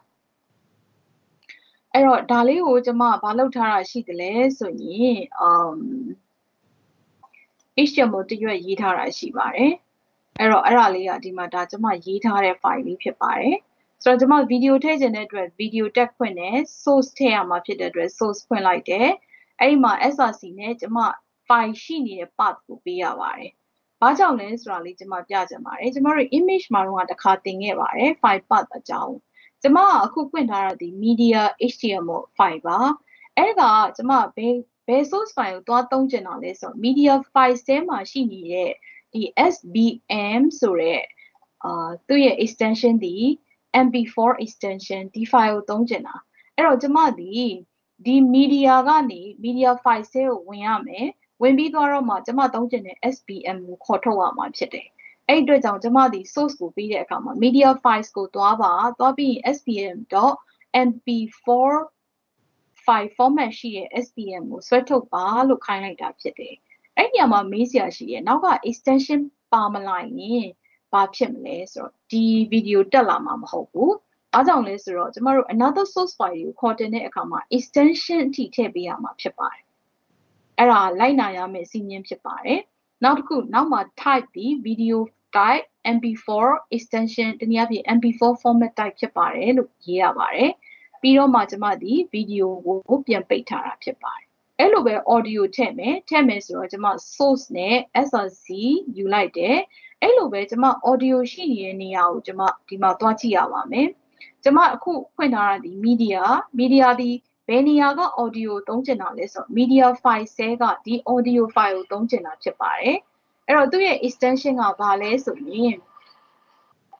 mp3 format ဖြစ်ပါတယ်အဲ့ဒီအတွက်ကြောင့်ကျွန်မဒီ source ကိုဆွဲတင်တဲ့အချိန်မှာmedia file ဆဲကဒီ file name ရှိတာလေးကိုဆွဲတင်ပါလို့ပြောသွားတာဖြစ်ပါတယ်အဲ့တော့ type ဒီ audio ဖြစ်ပါတယ် format အမျိုးအစားဒီ mpeg အမျိုးအစားဖြစ်ပါတယ်ဆိုတော့အဲ့ဒါလေးကိုကျမတို့ run ကြည့်ကြမယ် run ကြည့်မယ်ဆိုတော့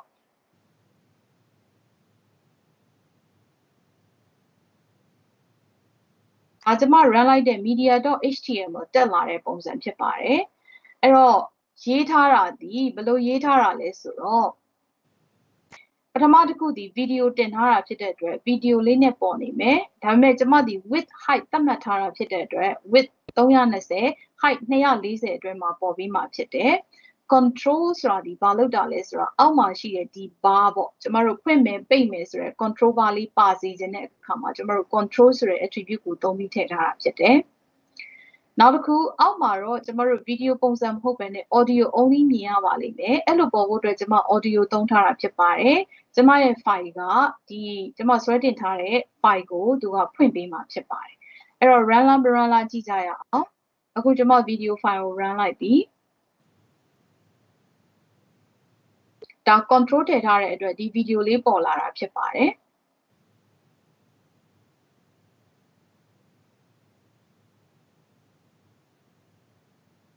ဒီလိုပဲကျမတို့ audio ဖွင့်တဲ့အခါမှာကျမတို့ချိတ်ထားတဲ့ audio file အသံလေးထွက်လာမှာဖြစ်ပါတယ်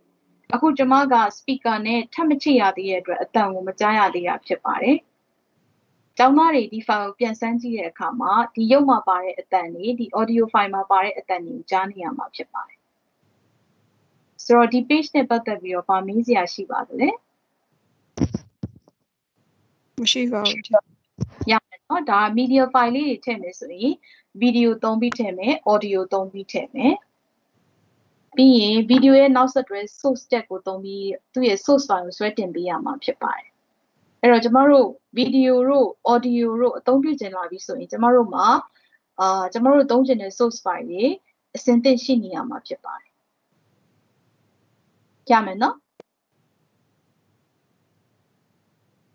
ရပါသလားရှင် ရပါတယ်ခင်ဗျာ Okay အဲ့ဒါဆိုရင်နောက်ဆုံးတစ်ခုပြောဖို့ပဲကြံပါတော့တယ်နောက်ဆုံးတစ်ခုကဘာလဲဆိုတော့ကျမတို့ HTML မှာ comment တွေရေးခြင်းတဲ့အခါမှာတဲ့ comment တွေကိုဘာနဲ့ရေးလို့ရတယ်လဲဆိုရင်တဲ့ကျမတို့ angle bracket လေးစလိုက်မယ် exclamation minus ထားလိုက်မယ်ပြီးရင်ကျမတို့ရေးခြင်းတဲ့ comment တွေရေးမယ်ရေးပြီးသွားပြီဆိုရင်ကျမတို့ဒီminus နဲ့တောင်ခွင်းကိုပြန်ပိတ်လိုက်မယ်ဆိုရင်ဒါ comment ဖြစ်ပါတယ်ဆိုတော့အဲ့ဒါလေးကိုကျမစမ်းပြပါမယ်အခုဒီမှာဆိုရင်ကျမအခု video file ပေါ့နော်ဒီ video file မှာကျမ comment လေးတစ်ခုဝင်ရေးလိုက်မယ်this is about media အဲ့တော့တခုစပြီးတော့မေးချင်တာကကျမဒီ file ကိုရေးတဲ့အချိန်မှာဒီ comment လေးကိုရေးတဲ့အချိန်မှာအယောင်ကတခြား line တွေရဲ့အယောင်နဲ့တူပါသလား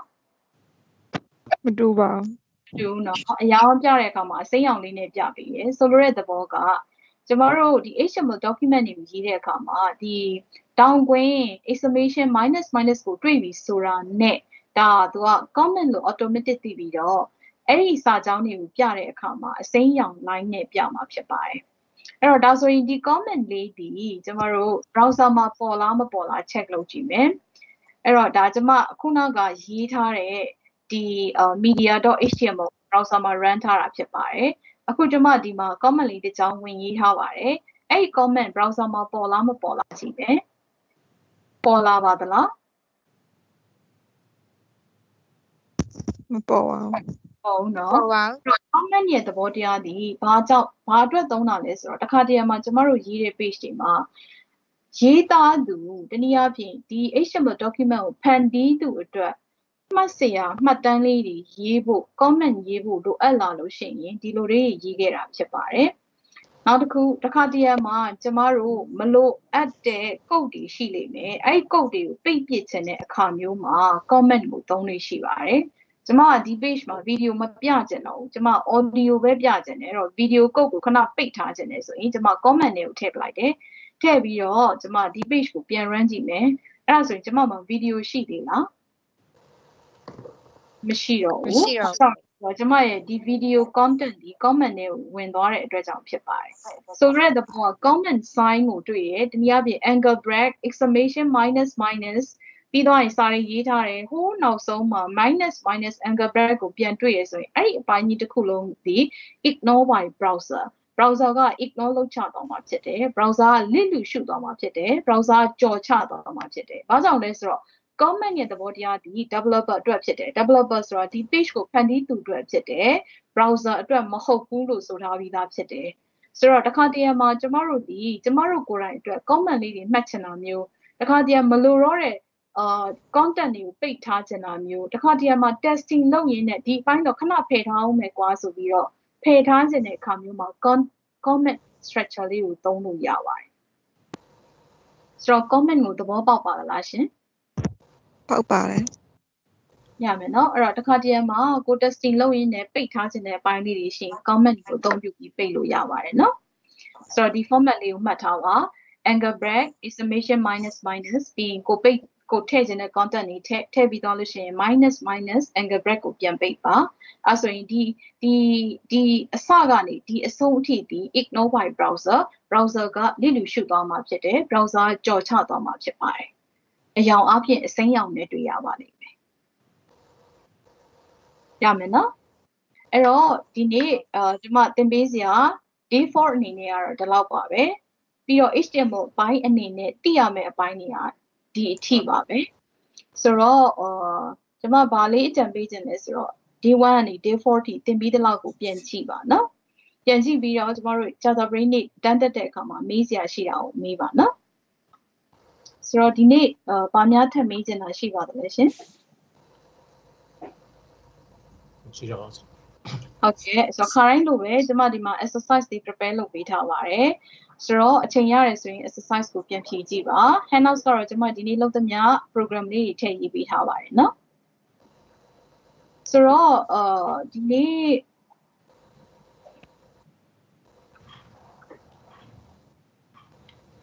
ဘာမှကြည့်ရမရှိတော့ဘူးဆိုလို့ရှိရင်เนาะကျွန်မတို့ဘာလုပ်လိုက်တော့မလဲဆိုရင်ဆမ်မတီချာမေးစရာလေးတစ်ခုရှိလို့ပါ Okay, maybe I see.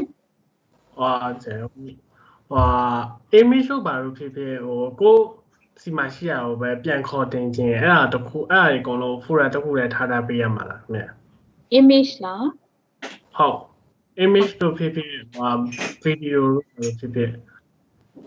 ပြန်ခေါ်တင်ခြင်းနဲ့ဆိုရင်folder တခုလည်းပဲထားပေးရမှာလား folder တခုလည်းဆိုတာဥမာအဖြစ်ဒီကျောင်းသားဘက်ကနေပြီးတော့ about ဟုတ်ကဲ့ပြောပါအဲ့ဒါလေးကိုကျွန်တော်အဲ့မေခွန်းလေးကိုထပ်ဆက်ပြီးတော့ရှင်းရှင်းလင်းလင်းလေးသိအောင်မေးရမှာတီချာတီချာခုနကတော့အဲ့သူကျောင်းသားမေးတဲ့မေခွန်းအတိုင်းပါပဲကျွန်တော်အဲ့မေခွန်းကပါလဲဆိုတော့ဒီ video file လေးကpage မှာကျွန်တော်တို့တင်လိုက်ပါပြီတဲ့ဒီ page မှာတင်လိုက်ပြီးတဲ့အခါကျတော့ဒီ link ကသူ source ကvideo တွေက location ပြောင်းသွားမယ်ဆိုလို့ရှိရင်ဒီ link တွေကတည်သွားမှာလားပြတ်သွားမှာတည်သွားမှာရှင်တည်သွားမှာပါဟုတ်location ပြောင်းရင်ပြောင်းတဲ့အတိုင်း path ကိုပြောင်းပေးရမယ်ရှင်ဟုတ်ကဲ့ကျောင်းသားမေးတာလည်းအဲ့ဒါပဲလို့ကျွန်တော်ထင်ပါတယ်ဟုတ်အဲ့လေးနဲ့ပတ်သက်ပြီးတော့ကျွန်မနည်းနည်းလေးထပ်ပြီးတော့ရှင်းချင်ပါတယ်တကယ်လို့မလိုအပ်တော့တဲ့သူတွေကတော့ဒီ meeting ကနေ leave လုပ်လို့ရပါပြီเนาะခုနမေးရဲ့အကြောင်းသားကတော့ခဏလေးရှင်းတာလေးကိုစောင့်လိုက်ပါเนาะရမလားရှင်ဟုတ်ကဲ့ရတယ်နော် okay အဲ့ဆိုအခုကျမအခုပြထားတဲ့ကျမရဲ့ဒီ folder file လေးကိုမြင်ရပါသလားဟုတ်မြင်ရပါတယ်မြင်ရတယ်ဟောအခုခုနေ့ကဆိုရင်ကျမတို့ day 3မှာ okay ဥပမာပြင်ဒီ image ဆိုတဲ့ page ကနေပြီးတော့ကျမ image တွေတွားပြီး access လုပ်ချင်တာအဲ့ဒီအတွက်ကြောင့်ကျမဒီဘာလုပ်ထားလဲဆိုရင်ဒီ images ဆိုတဲ့ folder ထဲမှာကျမဘာလုပ်ထားလဲပုံတွေထည့်ထားတယ်နော်နောက်ထပ်ဒီ folder ထဲမှာဒီပုံထည့်ထားတယ်ဆိုတော့ကျောင်းသားမေးတာကဆရာမကျွန်တော်တို့သုံးမဲ့ HTML document နဲ့ဒီ image တွေနဲ့ဒီလိုတစ် folder ထဲမှာဖြစ်နေဖို့လိုသလားဆရာမလို့မေးတာပါလားဟုတ်တယ်ဟုတ်တယ်အဲ့တော့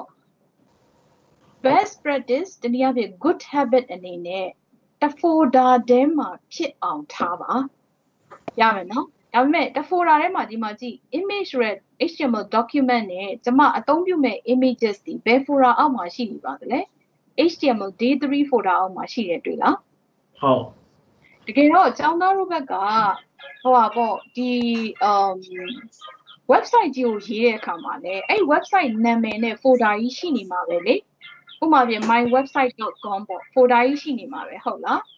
အဲ့ဒီမှာ index ရှိမယ် about us ရှိမယ် context ရှိမယ် portfolio ရှိမယ်အဲ့ portfolio page ကနေမှ images ကိုတွားပြီး access လုပ်မှာဖြစ်ပါတယ်